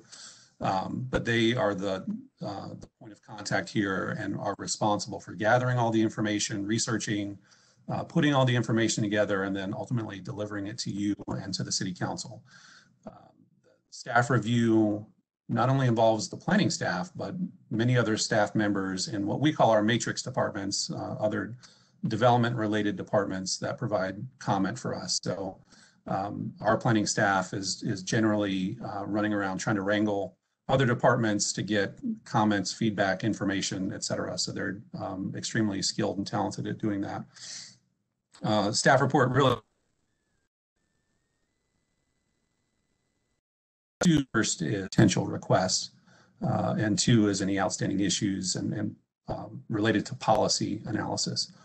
So we'll kind of hit on two major questions here. Number one is how is consistency determined and what might be changing in our staff reports here in the near future. So I mentioned that staff reports are a multidisciplinary effort. You see different subsections from our Department of Transportation, from Stormwater, historic development staff who are embedded in the planning department, parks and recreation staff, generally related to greenways and parks. Public utilities provides information, as does transit and urban forestry. And the review that happens obviously is collaborative with all these different departments and divisions, but it's continuous. So as cases evolve, as you know, that happens quite often with zoning requests. The cases continue to evolve either through change to zoning districts that are requested, through zoning conditions that are offered, and that changes the review of staff. So that, a slight change to a zoning condition could involve a number of different departments and really change the outcome of development on the site. So that's the reason why we continue to collaborate with all of these departments throughout the lifespan of the case. So I mentioned there are two real primary outcomes of our staff report here. First is the impact of the request, meaning the request is from X to Y zoning district. What is the impact of that? What generally would we see as an impact? And it's usually related to development intensity. Second is consistency of the request with the comprehensive plan. As you all know, that is something that's stated very clearly in state law, and that's the city council must find whether or not a request is consistent with the comprehensive plan and whether or not it is reasonable in the public interest. And I want to step back and thank y'all. I know that over the course of the past year, the commission as a whole has really adjusted to consistency findings for each of our zoning cases. I know it's difficult and sometimes it feels like a strange language when you start to make a motion and the bright lights of the camera are on you and you are struggling to find the correct words there. So I will just forecast there is some help on the way for you there. That's a little nugget to give you to keep you interested in this presentation. So I mentioned that there is that requirement for something that's reasonable in the public interest, and oftentimes that's something that is incorporated into your motions. So I mentioned that the impact is one of the primary points of analysis here. It's really looking at changes to regulations as a result of this request. So how will the entitlement change? Meaning, how much can be built on a site? So you know that different zoning districts carry with them different, what I'll call baskets of uses, meaning that there's a different suite of uses allowed in one zoning district to the next. That really is one of the primary points of impact. But also the zoning districts carry with them development standards, such as your minimum building setbacks, your building height, and how tall a building can be. and lots of other different physical parts of the site development. Another part of this is, what's required with any development. So are there things like tree conservation areas or buffers? What type of minimum parking will be required? This is all part of the analysis that staff performs using a pretty supercharged spreadsheet that we've purchased that gives us a guesstimate about how developed a property can be. So looking at that second portion, main portion of staff reports related to consistency, this is offered by staff, and it's based on an analysis of adopted policies in our comprehensive plan. And you know that we have a number of different chapters, what we call elements in the comprehensive plan, that focus on different areas or issues, so like land use or transportation or environmental protection. Consistency here is an analysis of not only the policies, but of maps included as a part of the comprehensive plan. So you're all well aware of the future land use map, which is a primary point of analysis by staff. There's also an urban form map and other various maps scattered throughout the document that are analyzed if appropriate. One key point here is that not all of the policies within the comprehensive plan are reviewed with every zoning case. So staff looks at what we call key policies, and at the bottom of the screen here, you see two examples. The first on the left-hand side, the placemaking is what we call an aspirational policy. It's something that, if implemented through zoning, is nice. It's a good gold star for the application, and it would be cited if an application implemented this policy or was consistent with this policy. Would be LU 2.1 would be listed under the list of consistent policies. Contrast that to the policy on the right, LU 2.6. So the first thing you see here is it's got that yellow or orange dot at the very beginning. That is your indicator that this is a key policy. So key policies will be analyzed by staff regardless of request. And the key policy, if found inconsistent, will be listed as an inconsistent policy. So you can see the tenor of the policy language between LU 2.1 and LU 2.6. 2.1, if you read through those few sentences, you know that it is much more aspirational in nature. Aggregate the spaces that in aggregate meet the needs of people at all stages of life. That's pretty hard to quantify through a zoning condition or through a zoning case. Contrast that to LU 2.6, carefully evaluate all zoning amendments for the impacts to infrastructure. So again, the language is directing us to really take a hard look at how the rezoning might impact infrastructure that's on the ground. So when all of these key policies are analyzed, staff looks at this as what I'll call a spectrum here. So take as an example, if there are multiple inconsistent policies that are listed in a staff report, that doesn't mean that the case will automatically be inconsistent overall. Instead, what staff does is look at areas of inconsistency. And in that case, the analysis might result in an inconsistent determination. And I'll explain a little bit further what that means. So here in the example, staff has identified 5 policies as inconsistent, and another 10 are deemed consistent. So you can see a pretty even split, 1/3 to 2/3 there in total policies reviewed. Future land use map has been deemed consistent, but all 5 inconsistent policies are related to land use compatibility in section 3.5 of the comprehensive plan. So that's one category, one section, one very specific section of the comprehensive plan. Because only one category of policies are inconsistent, staff might not find the case inconsistent overall. Now compare that to this example where, again, 5 policies have been deemed inconsistent, another 10 deemed consistent. Future land use map has been deemed consistent, so same fact pattern as the last example.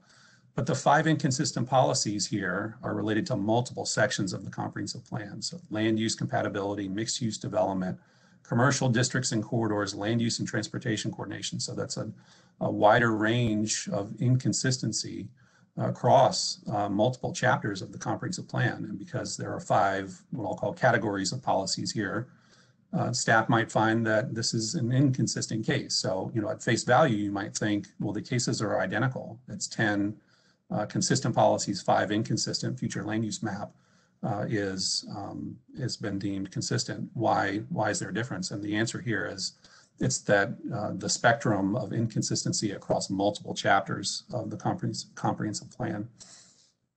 So another point I'd make here is that staff is not performing this work in a vacuum. There is peer review that happens with the staff reports. Consistency is discussed amongst their peers. The language, the actual report is reviewed by another staff member where they make comments. And in the spirit of collegiality, I think this has been a great improvement for our staff reports, because now you're seeing staff reports that almost feel like they're coming from a singular voice, which is something that, quite honestly, plagued us a number of years ago. You could take the name off a staff report, but it could be made pretty apparent, who was writing a staff report based on what was seen in the report. That, I think, has greatly improved in the last few years. And one of the reasons for that is this enhanced peer review. I'd also note that the planning manager reviews all of the staff reports, and the planning manager will look at consistency and ensure that policies are being applied appropriately. And then finally, I know you've heard us say this before, but I'll continue to reinforce the point. Staff provides the determination of consistency, but Planning Commission, City Council, members of the public can all disagree. So even if staff has identified a case as our analysis shows it as being consistent, you don't have to agree with that. And that happened fairly recently, which I really do appreciate. I want to make sure that the commission understands it's not hurtful to staff. You don't hurt our feelings. Instead, what you're doing is finding a different set of facts or policies that are applied, and using your own judgment, determining whether or not a case is consistent. And there's nothing wrong with that. In the same vein, the City Council can also disagree with the staff report, with the Planning Commission recommendation. Members of the public can disagree with any one of the 3 entities there. So it really is an open forum for discussion and analysis of consistency there. And with that, I will stop sharing, stop talking, and take any questions, and also invite, again, either Matt or Carmen to correct me if I've misstated anything there. And I'll turn it back over to you, Chairperson Fox. Thank you, Mr. Crane. That was really helpful. I wanted to stress that point too. Personally, I review the staff report as a data point. It's like a Cliff Notes, but it's not my instructions on what I'm supposed to do. And so I think that's the best way to think about it. I don't know if anybody had any questions. Did you cover, Travis, any of the other changes that we might see? We had talked about the equity analysis in committee at one point. Yes, and thank you for that reminder. So that's one thing that you will see starting, I think, with the next round of staff reports. The equity analysis that has been discussed by the Planning Commission will be introduced into the staff reports, which should be a welcome addition. And I believe you'll start to see that on May 11th with your next agenda. Excellent. Items that are on your consent agenda. So one thing, one thought that I had when we look at those equity analyses as we start seeing those come in, something that shows a disproportionate impact from an equity standpoint, that might be something that we flag as requiring additional conversation. That might be appropriate to put in committee, much like when we see something that we deem like doubly inconsistent, we automatically, by practice, send that to committee of the whole. I was thinking I'm going to have to start reviewing those equity analysis components of the report to see if that might be a good indicator of when something also goes to a committee. Just kind of a thought on the fly. Okay. Does anybody have any questions or comments for Mr. Crane? That one, Mr. O'Haver. I think it would be great. I wonder what y'all think. I'm looking at a staff report now with a plethora of both consistent and inconsistent policies, but nowhere does it say which ones are key and which ones are aspirational. And so I think if there were either some kind of cheat sheet, or if maybe in the staff report we could identify those, I think that would be helpful. And secondly, and maybe we can get this at the end of the meeting. I think somehow, and I think the Planning Academy can help with this, but if there's some abbreviated way to present what you just went through in the meetings, I think it would be incredibly helpful to the public. Because quite frankly, I didn't know how you determine consistency, and I'm sort of in the business, so to speak. And so what you just went through really just changed my perspective. And I'm looking at a staff report and now listening to what you said, things are becoming more clear to me now that I was confused about. So if there's any way prior to the Planning Academy that we could provide that in a meeting, or if maybe it's just for controversial cases where we're taking extended periods of time, maybe not for everyone, just a thought. And then third, maybe we can get into later. And I fully appreciate, Travis, you saying that it's okay to disagree with staff, but there have been a couple of occasions where I've really had to bite my tongue with the public lashing at planning staff, just saying you are absolutely wrong. You don't know what you're doing. I mean, Jason Harden took a beating in Midtown, and it was frustrating, and that's not fair. And at some point, I want to be able to defend staff. I mean, it's okay for us to disagree, but in my mind, when that happens, it's someone coming into my place of work and saying to me, you're not qualified to do this. You don't know what you're doing, and I know your job better than you. That's different than saying I disagree with you and I see things differently. But sometimes public gets up there, and I don't know, somehow I would like to make sure that the public also realizes that Jason was the point person, that there are multiple people reviewing this throughout the city, that the planning, what did you say? Who was the other person? The planning manager reviews it. There's peer reviewed. And anyways, that's bothered me. I've had to bite my tongue. And for any of the staff members who are on the call, totally appreciate and value the amount of work that goes into this. And somehow I would like to be able to, again, allow people to disagree, but there's been a handful of occasions I just think it's been unfair, and I would like to put a stop to that, but we can either talk about that now or later. Thank you for that, Brian. Commissioner Bennett? Thank you. Well, Brian, you stole a lot of my comments, so I'll be a lot briefer. Travis, thank you for that. That was really, really, really helpful. It helped my thinking. And a couple of things I had jotted down just to reinforce what Brian just said was this should definitely be part of the Planning Academy. This should be part of like some sort of academy or something for new Planning Commission members as well. And maybe it could be added to the commission webpage so people can look at it and see, because I think I also like Brian's idea of highlighting key policies. I mean, that would help me. It would also help the public.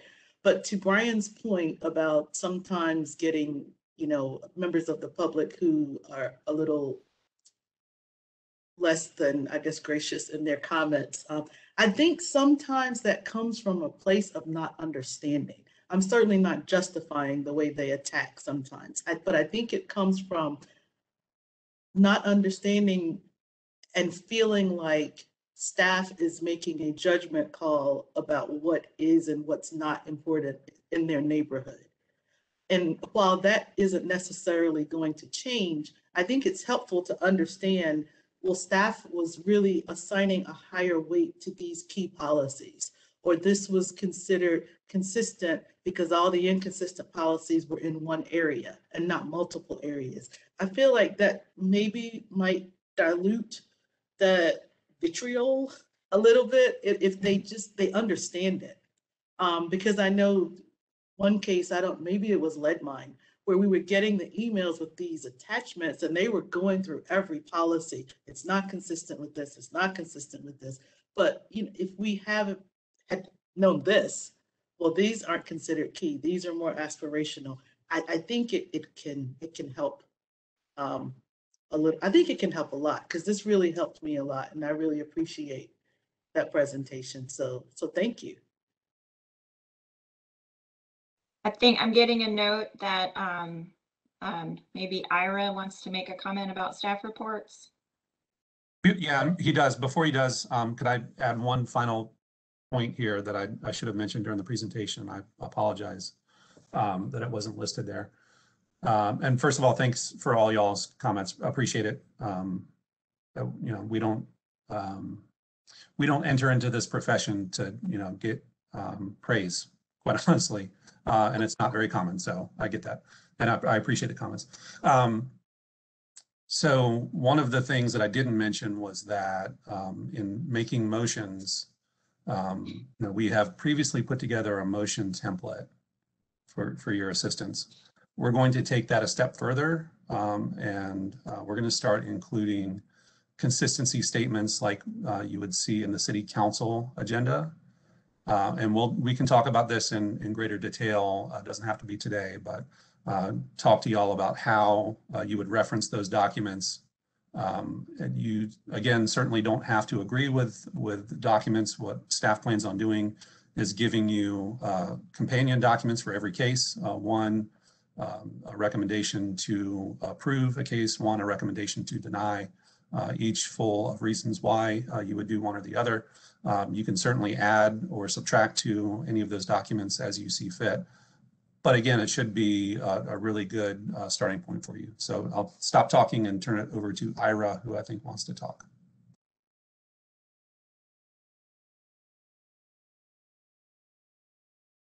Hi, good afternoon. Sorry to butt in. I see Shelley laughing because she knows I can't help myself. Yeah, so 2 points just that I don't think Travis covered. The first is, you are seeing a new section in the staff report about equity. There will be a time where policy does not reflect that, just because we are actively working on the equity update to the comp plan. So you'll get more information, but there won't be corresponding policies that say consistent or not, because we still have to write those, and that'll take a public process and probably a couple months worth of work. The other thing, which I don't think Travis mentioned, is the perspective of a case planner is really what's in the zoning. So a lot of times developers will say they're going to do one thing or another, but if it's not reflected in the zoning, either as a condition or some other, like just in the UDO, it is really hard to tie a policy to that. Because a developer may sell the property the day after it gets rezoned. So we are really looking at the rules that change. And to that effect, a request for, let's say, a neighborhood mixed use or NX district might trigger a policy if the zoning today is R10, but would not if the zoning today were OX or something. Because we're really looking at not only what's in the zoning, but what's changing in the zoning. So like the delta between, the request and the existing conditions. And that will be the case even if the property today is vacant, right? And the public is really concerned about what's going to be there. And they're looking at, well, today there's nothing, there's trees or a grassy field, and they want to build a convenience store. Well, if the zoning today lets them build an office building, that's staff's perspective, which is really goes back to, like Travis was talking about the spreadsheet, like what can be put here. So I just wanted to make that point that sometimes policies pop up, like the request for the final zoning might be the same, but if what can be built today is different, that may or may not influence whether or not a policy gets flagged. as relevant to the case. So I hope that was helpful.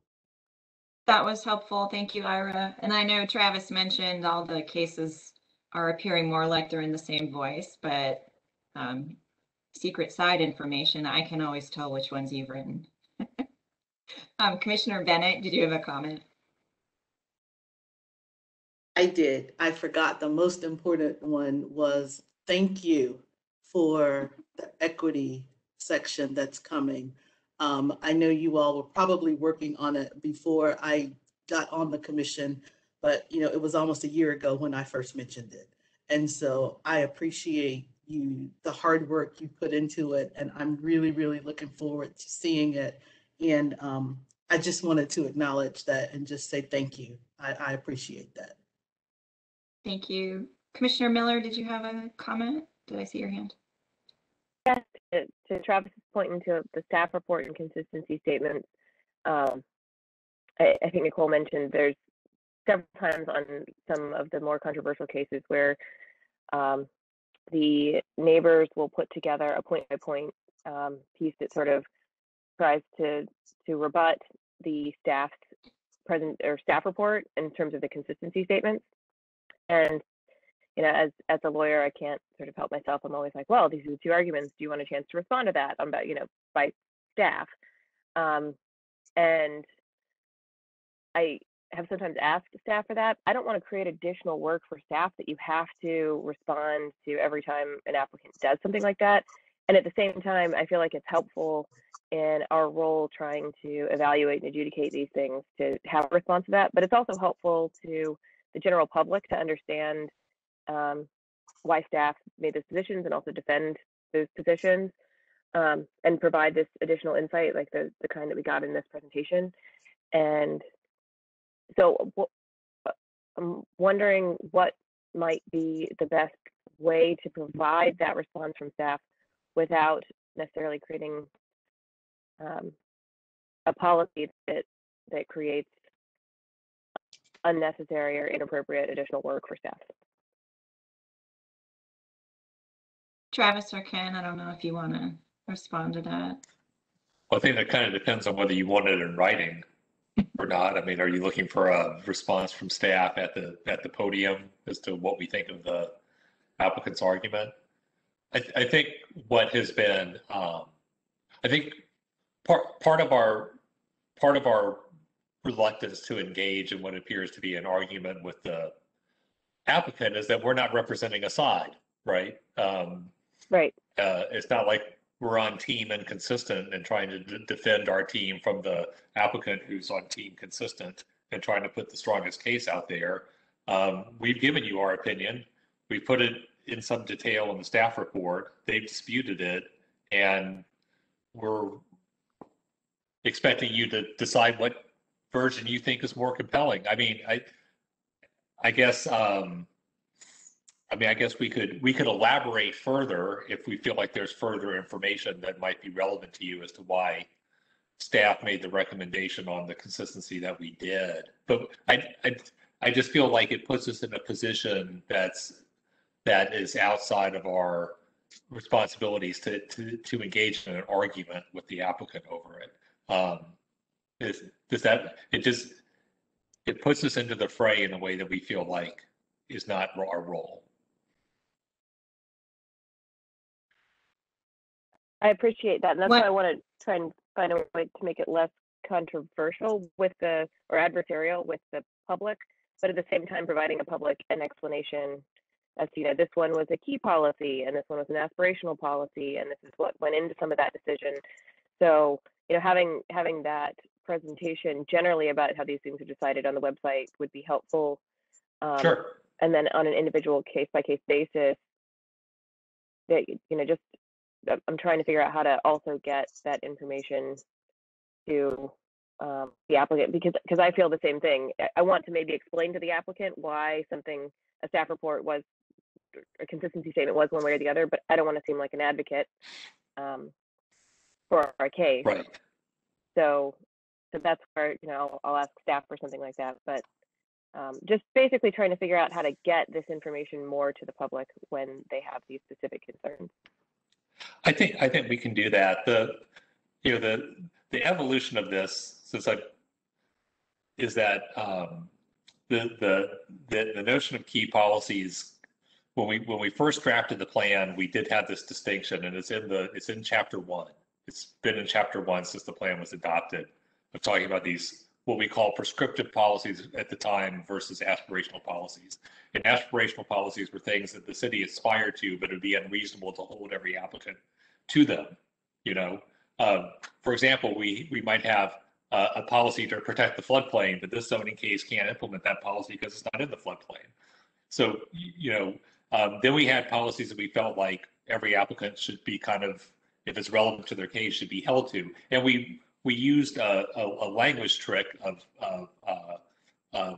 the aspirational policies were typically encourage this, promote that, and the prescriptive policies were like all should statements. New development should do X or Y. And then when we were first, there were 550 policies in the plan when it was adopted. So people were like, how am I supposed to evaluate consistency? Staff, we created a cheat sheet of all the should statements and called it the key policy guide. And then later that got more formalized in the comp plan update. We put little orange dots on the policies. And then when council voted on that, that kind of memorialized it in a more definitive way. And we can continue to, I think, to highlight those in the staff reports through either adding a dot or maybe we use we use italics or bold in the type for those, so you know which ones are fall into the key policy bucket.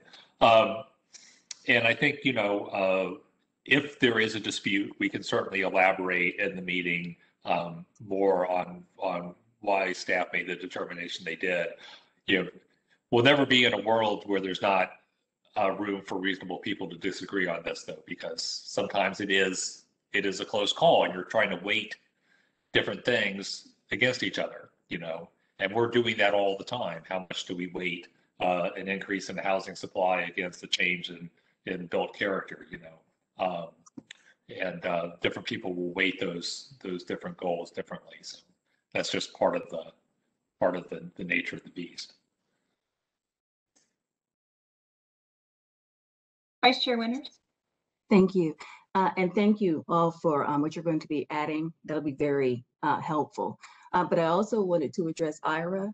Ira, I have no problem with it. I absolutely love it because I have no problems addressing issues and comments in real time. So thank you. Commissioner O'Haver. I'm wondering, to get back to Blaney's comment, and which I think sort of ties into one of my comments. I'm wondering if not more work for staff, but it seems like they feel rushed to get through their report because we've got 9 cases on the agenda, and they're trying to get through, and they're trying to be respectful of everybody's time, and I appreciate that. But I wonder if they were to take a little bit more time to elaborate at the beginning.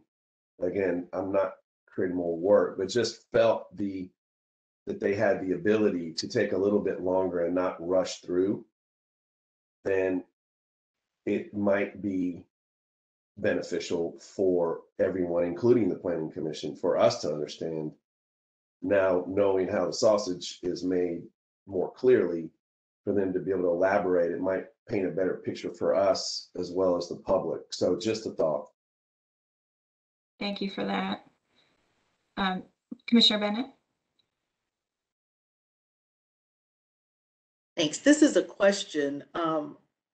Will staff be providing responses to questions from the public in the participation portal?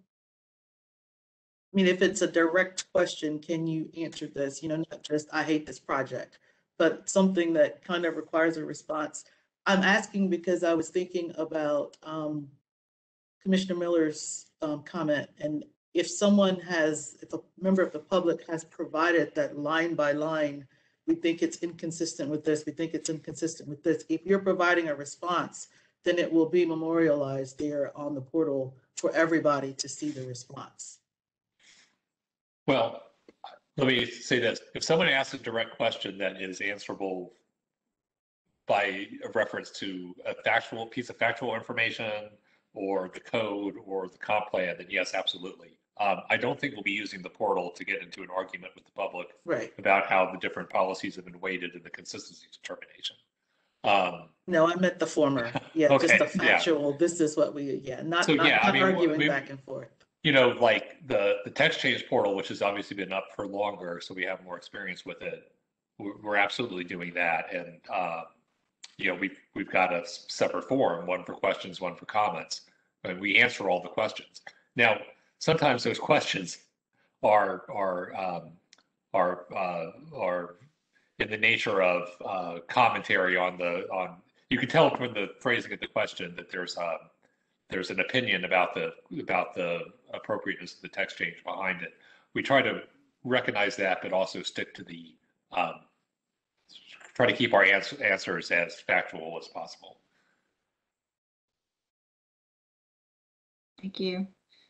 Were there, Commissioner O'Haver?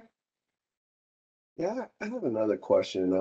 I'm kind of comparing the staff presentation to the staff report, and Ira, I do appreciate your comments because often I forget to think about what can be built versus what's being proposed to be built in the comparison of that.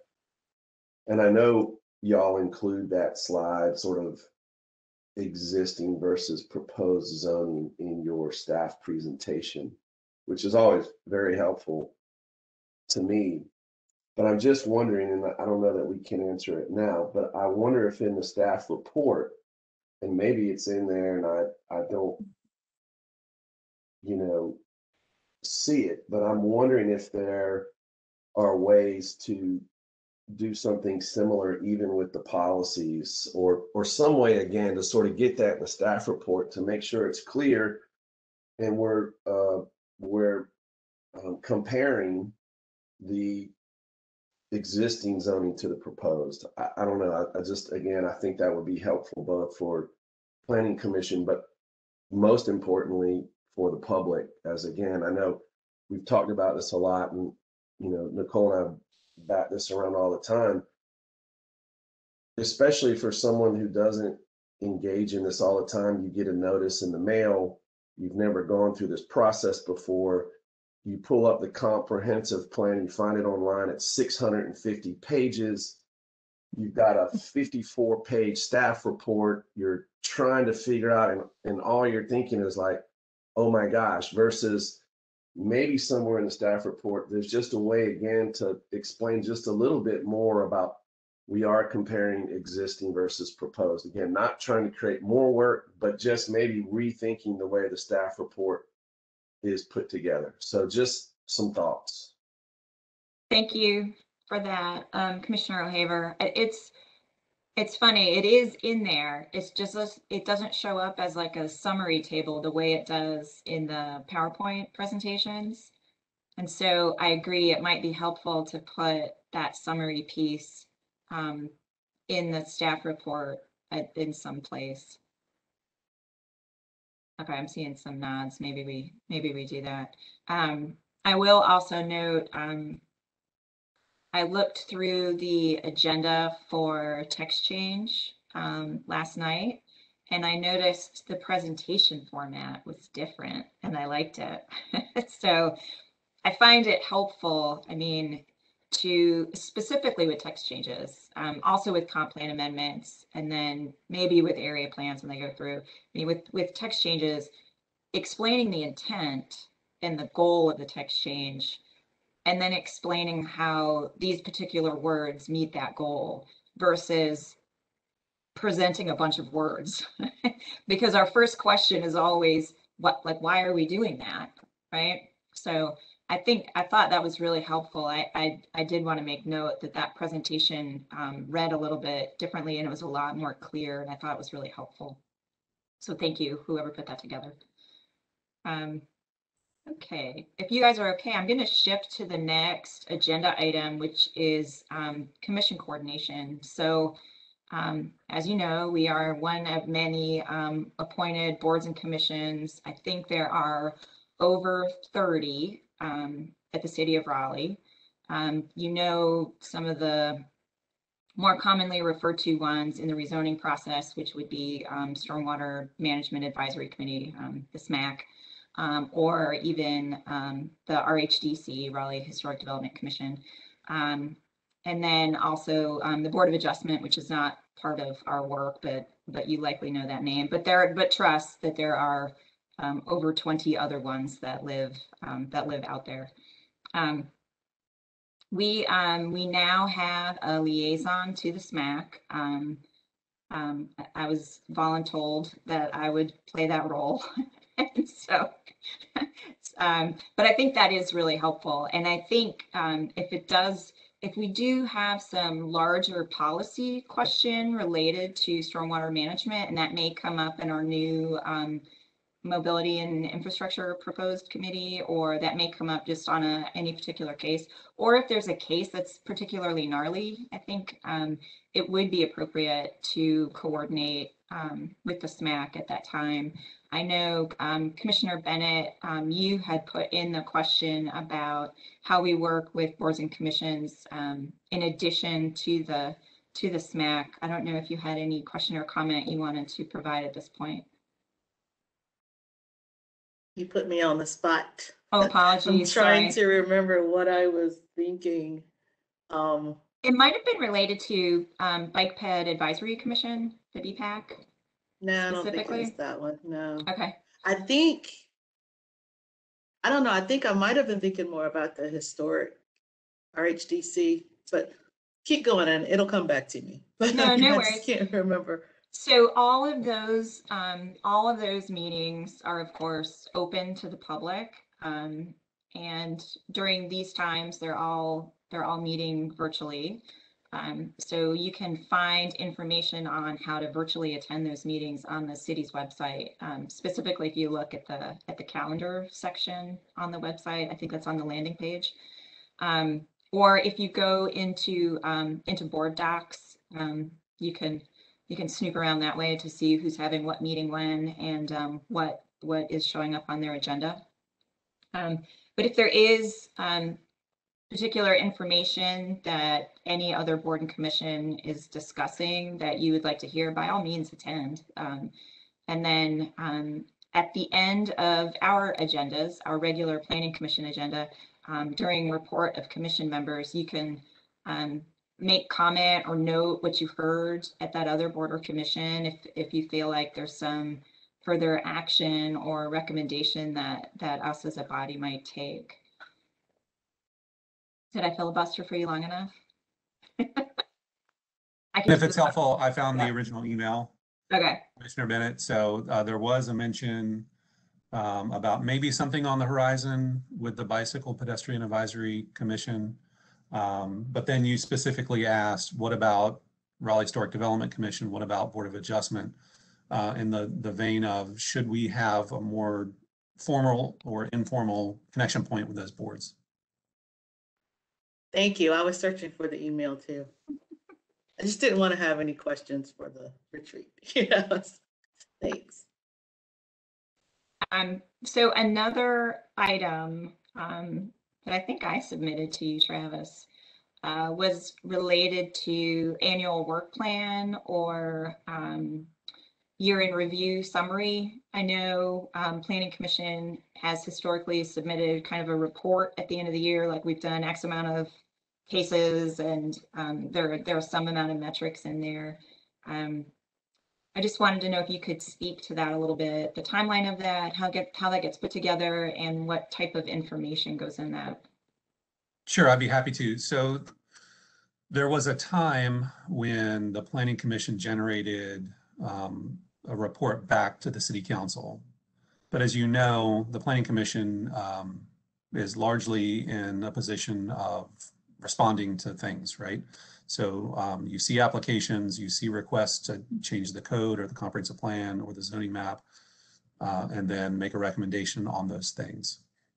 Again, there was a time where that information was consolidated and then just delivered to the City Council. That practice, we pulled back from that practice a number of years ago because we started to create a more holistic set of information related to the data book that we would submit to the city council.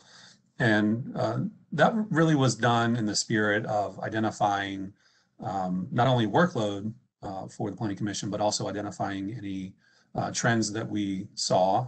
And so we would deliver that to the city council and identify any comprehensive plan amendments that we felt might be necessary or needed as a result. And that's a document that you all see as well. So a traditional Planning Commission report has not happened in quite some time. And you might think, well, that's strange because I see other boards and commissions presenting their annual report to the city council, usually in the June or August timeframe, which is true. However, I would admit that those boards operate a little bit differently than the Planning Commission. They are what I might call a more free range environment where topics could be explored and then actual work plan items could be identified and then worked on throughout the course of the year. I think the reason for not producing that type of report for the Planning Commission simply is one of saturation. You know, and you've heard all morning, you've got a really heavy workload and your meetings are always full of these applications and requests that you must respond to. So carving out additional time to discuss things that you might want to change from a policy perspective or a regulatory perspective, you really don't have the luxury of that time. However, I would note that the subcommittees do give you an environment to do so. All that said, there is an ability for you to produce an annual report should you so choose. We would just need as a staff to understand what type of information you'd like to communicate. If it is simply reporting metrics back, I might submit that we've got a different tool to do that. However, if it is more the intention of identifying trends that you might like to explore, be it code changes or policy changes, the annual report is the appropriate way to do that. So just boiling it down to a 5-second pitch, that's the reason an annual report exists, is you identify things you want to talk about. City council says, yes, you may go talk about those things, and you do it over the course of the year and report back. Don't know if anybody had any comment or thoughts on that. Commissioner O'Haver? Travis, does staff track trends? I think, because again, I'm amazed most of y'all can remember back cases and can give the code numbers and what was going on. And especially when Roberta calls me, I'm like, hold on, let me pull that one back up and remember what it is. I'm trying to find it. And Roberta's, telling me everything that I'd said, a month ago. So it's really hard for me to try to wrap my head around trends, but I think that would be something very valuable to track. And maybe as part of the reporting at the end, if you see trends or something at some point at the end of the meeting, to be able to identify those and have us discuss them. And the other thing I would say about the annual report, I do think it's probably a good idea, maybe something to talk about. The only thing that I would, and I've got some stuff for the lightning round if we get there that's sort of along these lines. I would just caution that, council's busy too, and I don't want to put a lot of time into something that is not going to have value and mean something. And so, again, from my experience on other boards and commissions, sometimes those reports are just sort of a report. So if we decide to do that, I hope we can make them robust and meaningful, and that there'll be some weight to it that people will consider it. So those are my thoughts. Thank you. Thank you, Brian. Yeah, maybe as a first step, Travis, the data book that you mentioned, maybe presenting that to us might be a good first step prior to jumping into putting together an annual report. Because I'm assuming that information is probably presented to council during their annual retreat. Is that true? Not during their retreat. It happens on a council meeting agenda. So y'all have seen the report that we put together as a staff. That usually comes with a package of comprehensive plan amendments. So I believe that was presented to you, oh gosh, probably within the last 2-3 months, somewhere around there. And again, it's just an identification of workload trends that we see, and then a package of comprehensive plan amendments that would modify policies or land use map contained within the comprehensive plan. So if you want, I could link you all back to that presentation. We should be able to find that. Maybe revisiting that might be helpful at this point as a first step. Brian, since you kicked it off, do you wanna go into your lightning round? Oh, are we there now? You can go for it, and then I'll kick over to Vice Chair Winters on her infill construction item. Well, actually, before we get there, I did pull up the boards and commissions. Which one deals with traffic? I don't even see one that deals with traffic and infrastructure. Or is that the Raleigh? I mean, you've got Raleigh Transit Authority. Is that? I was referring to our one of our subcommittees. No, I know, but I'm just curious, does the city have a commission or a board, I guess, that is looking at transportation, infrastructure, roadway, I mean, we talk about this in every meeting, and I'm just wondering if the city has a board or commission that deals with those issues. We do not. Well, the city council has a subcommittee called Transportation Committee that review issues. Yeah, city council does. But anyway, it's just something to think about. I'm looking at 20, 1, 2, 3, 4, 5, 6, 7, 20, 29 different boards and commissions, and we're talking about transportation and traffic in every meeting. So it might make sense. I don't know. So lightning round, I want to be careful that I don't upset the folks who put us on this commission. But I think we've all sort of felt some frustration about the amount of time that we've put into some of these cases and sort of where it goes from there. And, I've had conversations with some of y'all about policies, or really not policies, but lack thereof. And, what our role is in that, and how do we impact that and, get bang for our buck, so to speak. I mean, we're not, Travis kind of mentioned, you don't get into planning staff for, accolades. I mean, we didn't get on the planning commission because we like to sit in 4-hour meetings 4 times a month. I mean, we're all very committed to our community, and it's important to us.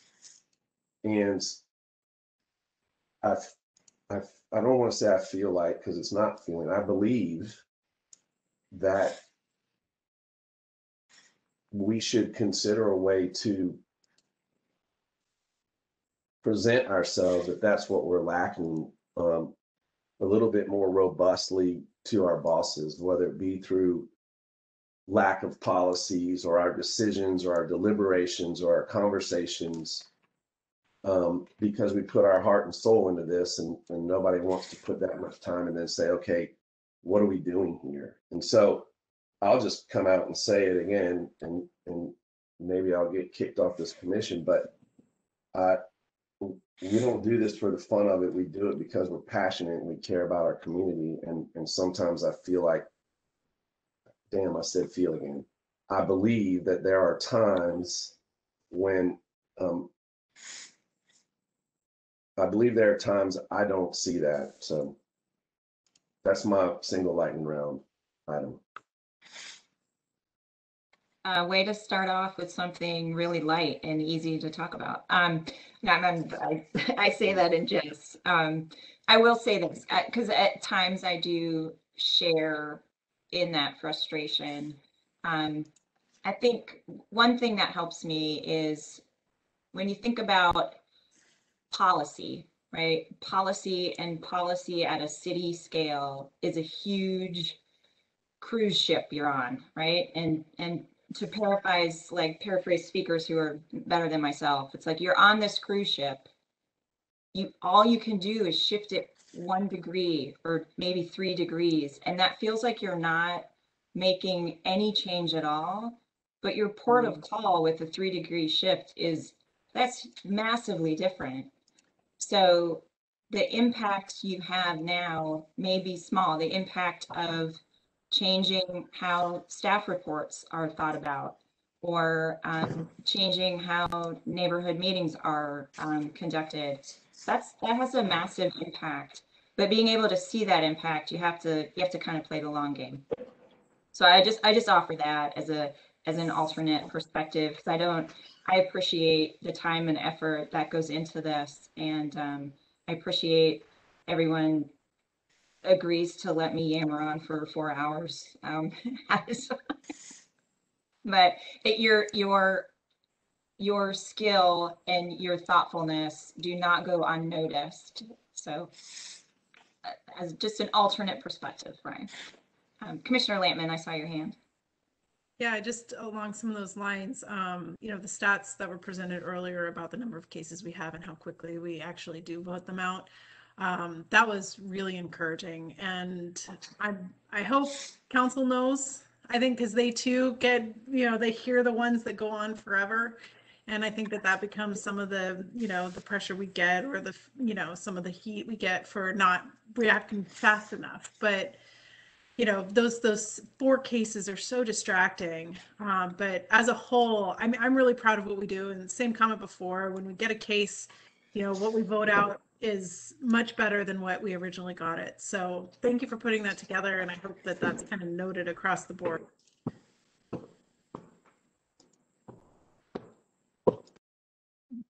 Vice Chair Winters, do you want to talk at all about infill construction? Yes, thank you. It's a question or a concern that has come up in previous cases.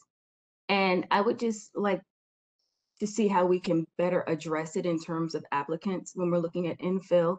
I'll say specifically in 2 ways. One, in terms of recycling, and not just in undeveloped land, but maybe recycling abandoned structures that can be utilized. A great topic that came up was, let's just say Rembert, the Red Barn, with maybe the Gold Corral that was up the street, with a structure and amenities that were already conducive. How we can look at structures like that, and how we can begin to promote such structures, if we're looking in terms of also environmental impacts, or reducing environmental impacts, things like that.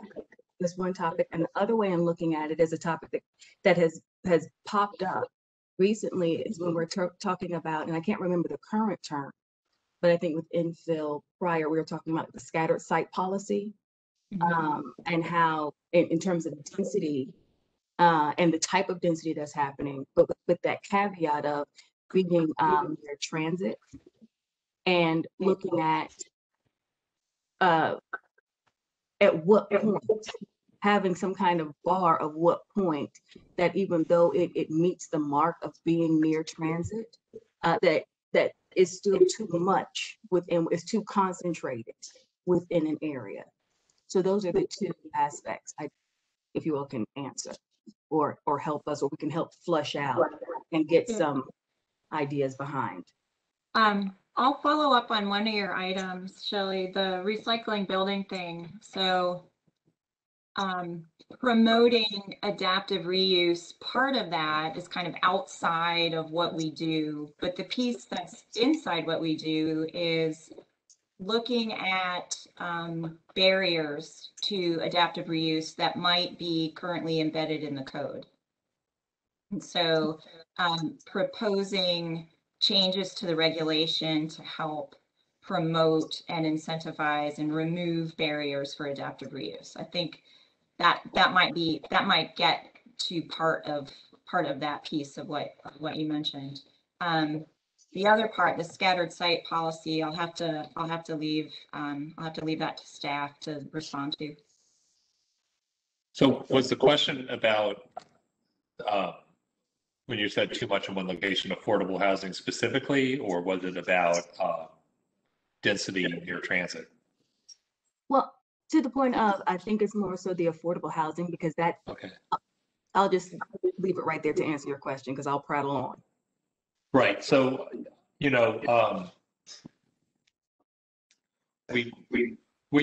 have a policy about that gives weight to distributing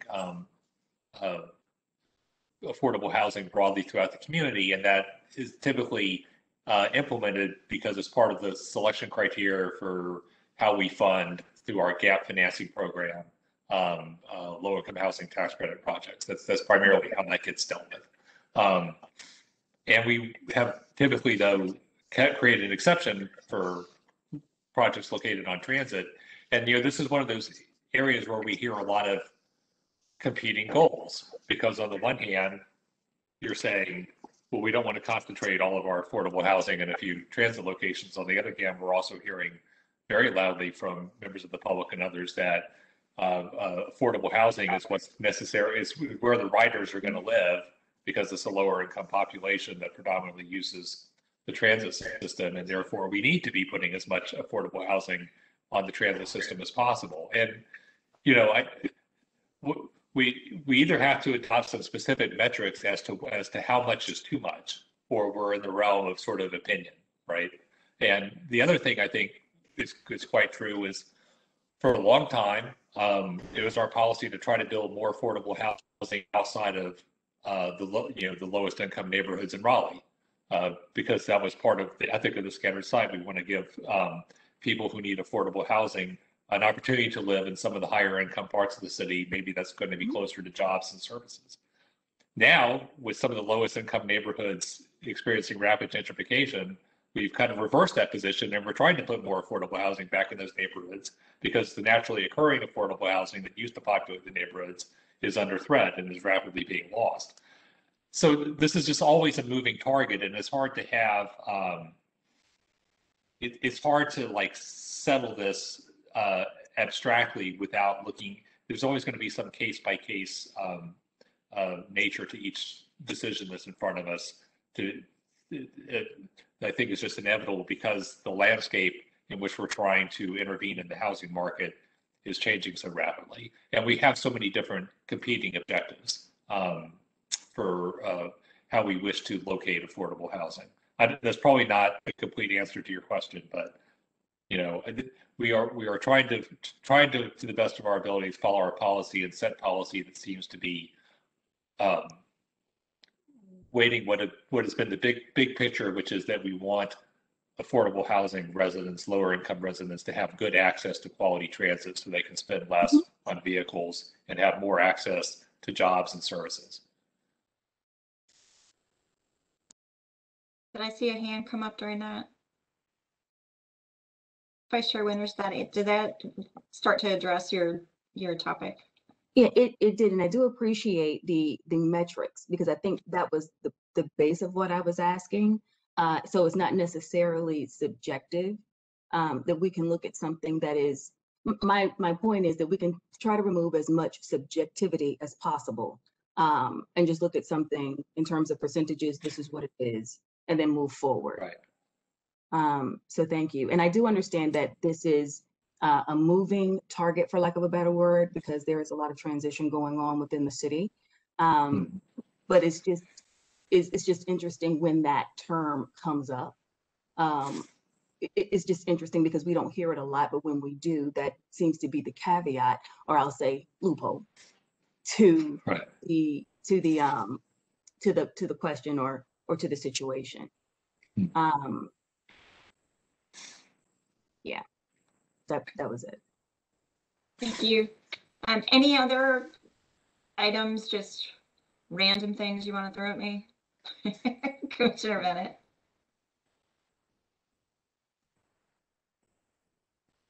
I'm always happy to throw things at you. So since we're getting close to the end, we feel like we're wrapping up. So I just want to say a couple things. First, I do enjoy this. I enjoy working with you all. I am, I guess, a little weird in the sense that I do enjoy the time that I spend on this. And I will say, I guess it means I don't have much of a life, but I spend a minimum of like 20 hours a week on this. So, but I enjoy it. I'm not kicking and screaming doing it. I really enjoy it. And I have been responding to, applicant requests to meet community requests to meet. So I feel like a lot of my time I'm doing the planning commission stuff. Sometimes I forget what my actual full-time job is, but I enjoy it and I appreciate it. And I've learned a lot because most of my 26 years now have been in the private sector. So in the private sector, I don't get to delve into land use comp plans and codes like we have here. So it's been really good for me it's been a learning experience, and it's been good for me to see the other side of a lot of what what I've been doing. And I do appreciate, what I've learned and just being able to work with you all and learn from you all. The other thing I was going to say is it would be great if somehow Roberta could, let me phrase this right. Ken does an excellent job at the council meetings presenting the planning commission report. And I understand where he has to come from and just be very factual, very dispassionate is our word, and just present, here are the facts. Ken often gets questions like, well, why was there a split vote on this? Or, sometimes it's Bynum or whoever's presenting. Why did the commission think that this policy wasn't really consistent? And I believe the chair is in a better position to answer some of those, what was the PC thinking when they said this type question. There was one in particular this past Tuesday night that drove me nuts. And many of you know, because I started texting you, that's not what we said. But there was a question about why we thought a certain policy wasn't relevant. And the answer was because the commission was sympathetic to the residents. And I was like, no, that wasn't it. No. I mean, while we do try to be sympathetic, we really thought it didn't apply. And I believe it was the one about infill. And we didn't believe it applied because it was putting apartments where houses are now. And I believe our comment was the infill policy applied more to vacant land. Well, not more, but applied to vacant land and not to where there were existing homes. That was not communicated to council. So it came off like, oh, the planning commission was just being sympathetic to the residents, so they wanted to strike that policy. That's just one example. I have many because I've started watching all of the council meetings and I'm up until midnight with them, taking notes and texting people. And so if there is a way, I know Roberta attends some of them. And I know she can't just jump in and start talking if they don't ask her to. But if there's, I watch some meetings and the person from the board is actually answering the questions about what the board decided and why they decided it. So if Ken or Bynum or whoever is making the presentation, but Roberta can answer the questions, especially if they're PC specific, I think that would give council a better understanding of why we did what we did if they haven't watched the meeting, or read the minutes. I think part of that, Nicole, is a function of when I go to the council meetings on every other Tuesday at 1, I'm there in person, staying 6 feet apart from Ken, who's there in person, and we are looking at a screen of projected images of the council members. They're not in the room with us. And so it functioned differently in days of yore, like Ken would show up and planning commission chair would be standing there right next to them and they would kind of co-present. Part of it, I think, is a function of our quasi-virtual environment, but I appreciate the sentiment. I had some thoughts about some recent choices. Well, because I just think sometimes it doesn't reflect what we actually said. And so sometimes I think, to Brian's point, where we feel like, well, that whole concern was just dismissed, it's because it wasn't presented, or they didn't read the minutes, or maybe it wasn't really detailed in the minutes. And so I just feel like that could be a way to help them truly appreciate a certain sentiment that we had beyond, oh, they were just being sympathetic to the applicant or to the property owner, because that's generally not the case. We spend a lot of time coming up with thoughtful reasons, I think, for why we agree or disagree with the certain consistency statement. I agree. Thank you. Vice Chair Winters? Thank you. And, I'll just add, or maybe sometimes a new reasoning is made up that isn't true. I'll just say like split votes when it was unanimous. And so the other thing that I would possibly add is if it's a matter of you being 6 feet away and the visual not being there, is it then possible that you can then be in the screenshot if it's somewhat maybe behind Ken? So the visual of you being there or something to indicate if it's the lack of visual, being in the visual and be like nodding or shaking your head that could possibly promote some kind of conversation to try to engage you in it, that might be helpful in this environment in which we are. That's a good point. And Travis, I think you kind of mentioned a little bit, or maybe Ken did, projecting when we might be in a different environment.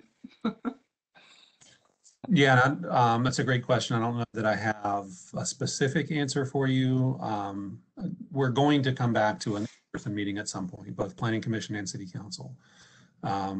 So I don't know when that will be. We're following the lead of the City Manager's Office and the City Council. I would imagine that when they announce back, we as a Planning Commission will do the same thing. So that will be a conversation that we start to have sometime this spring about what it looks like to come back in person. I'll work with the chairperson on that, and we'll obviously communicate any change to the full commission in advance of that. But again, we're following the lead of the council. I would anticipate that at some point, mid-year, later this year, they will be back in person. Thank you for that. Mr. Bowers? So I think what I will do going forward is at least the setup in the room is hard to do what you're asking because of where the podium sits vis-a-vis the seats. You'd have to be actually standing on a seat behind me in order to be in the picture frame. It's just which I'm not opposed to doing.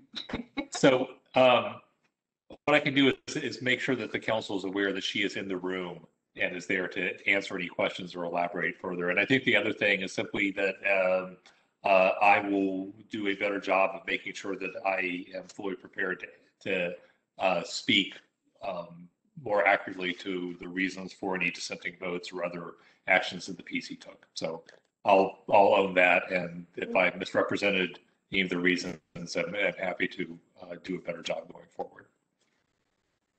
Commissioner O'Haver, I saw your hand, and then Commissioner Bennett. I'm going to let Commissioner Bennett, Commissioner Lampman go first. You can come back to me. Thank you. Can I just to be clear, I didn't mean to imply that you are misrepresenting the commission or you're being inaccurate at all. That I think you're doing great. I just think sometimes when it's a what were they thinking type question, you really may not be able to answer that. But I think Roberta, having been in the conversation, can answer it. I don't even want to say better. She can just answer it, period. I think sometimes you just are the wrong person to say what the commission was thinking because you weren't part of the commission around the table having the discussion. And I am more than happy to defer those answers to Roberta when she's there, which is most of the time,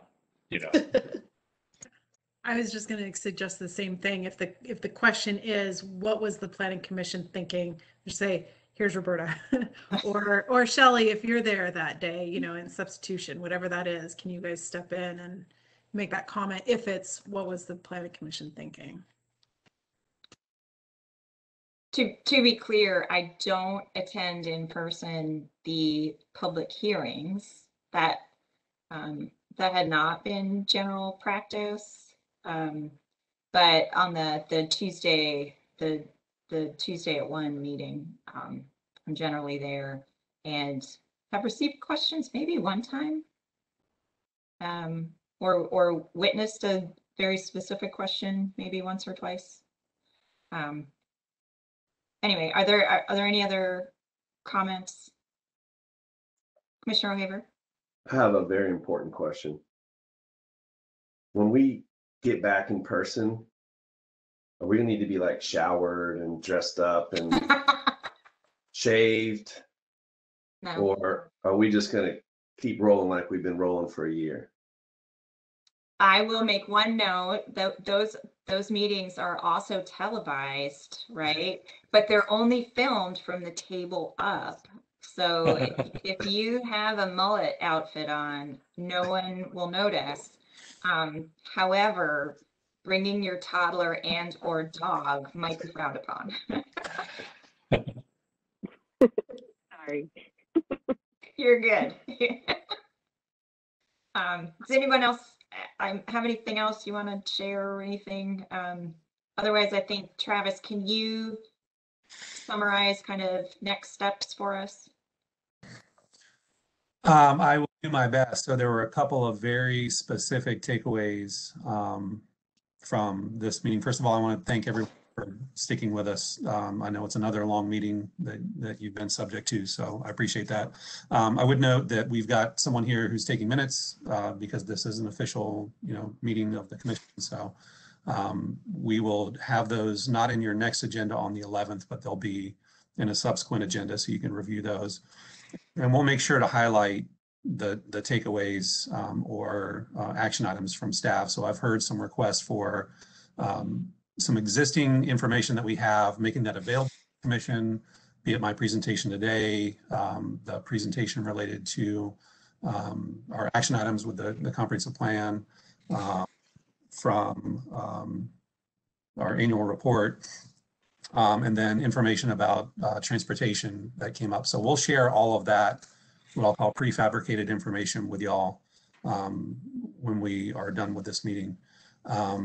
I don't know that I saw a request for anything else other than just thinking about the transportation committee name. And again, that's something that will come back to you. So assuming that everyone will go in that direction, and I'm looking specifically at the chairperson of that committee, for a thumbs up, thumbs down, thank you. We will start putting that in motion, and then we'll bring to you at a subsequent meeting changes to your bylaws that reflect that name change, and then we'll process that the city council. So I think that's all I had for specific follow-ups. Now, there were some requests for additional information, maybe enhancing presentation, staff reports, things of that nature, the way that we operate. And that's information I'll the staff, and then we'll have an internal discussion. And we can do one of two things, either come back to the commission and give you an update on what we've done. That could happen through the deputy director's memo in your agenda, or we can give you a formal presentation if you wish. Or door number 3 is we can just start doing it, because I think we heard pretty clearly what you're asking for. Assuming that we meet your intent, we can make the changes. And if we don't hit the mark, I'm certain that someone will tell us that we need to course correct. So we're happy to carry that information forward. Commissioner Reins?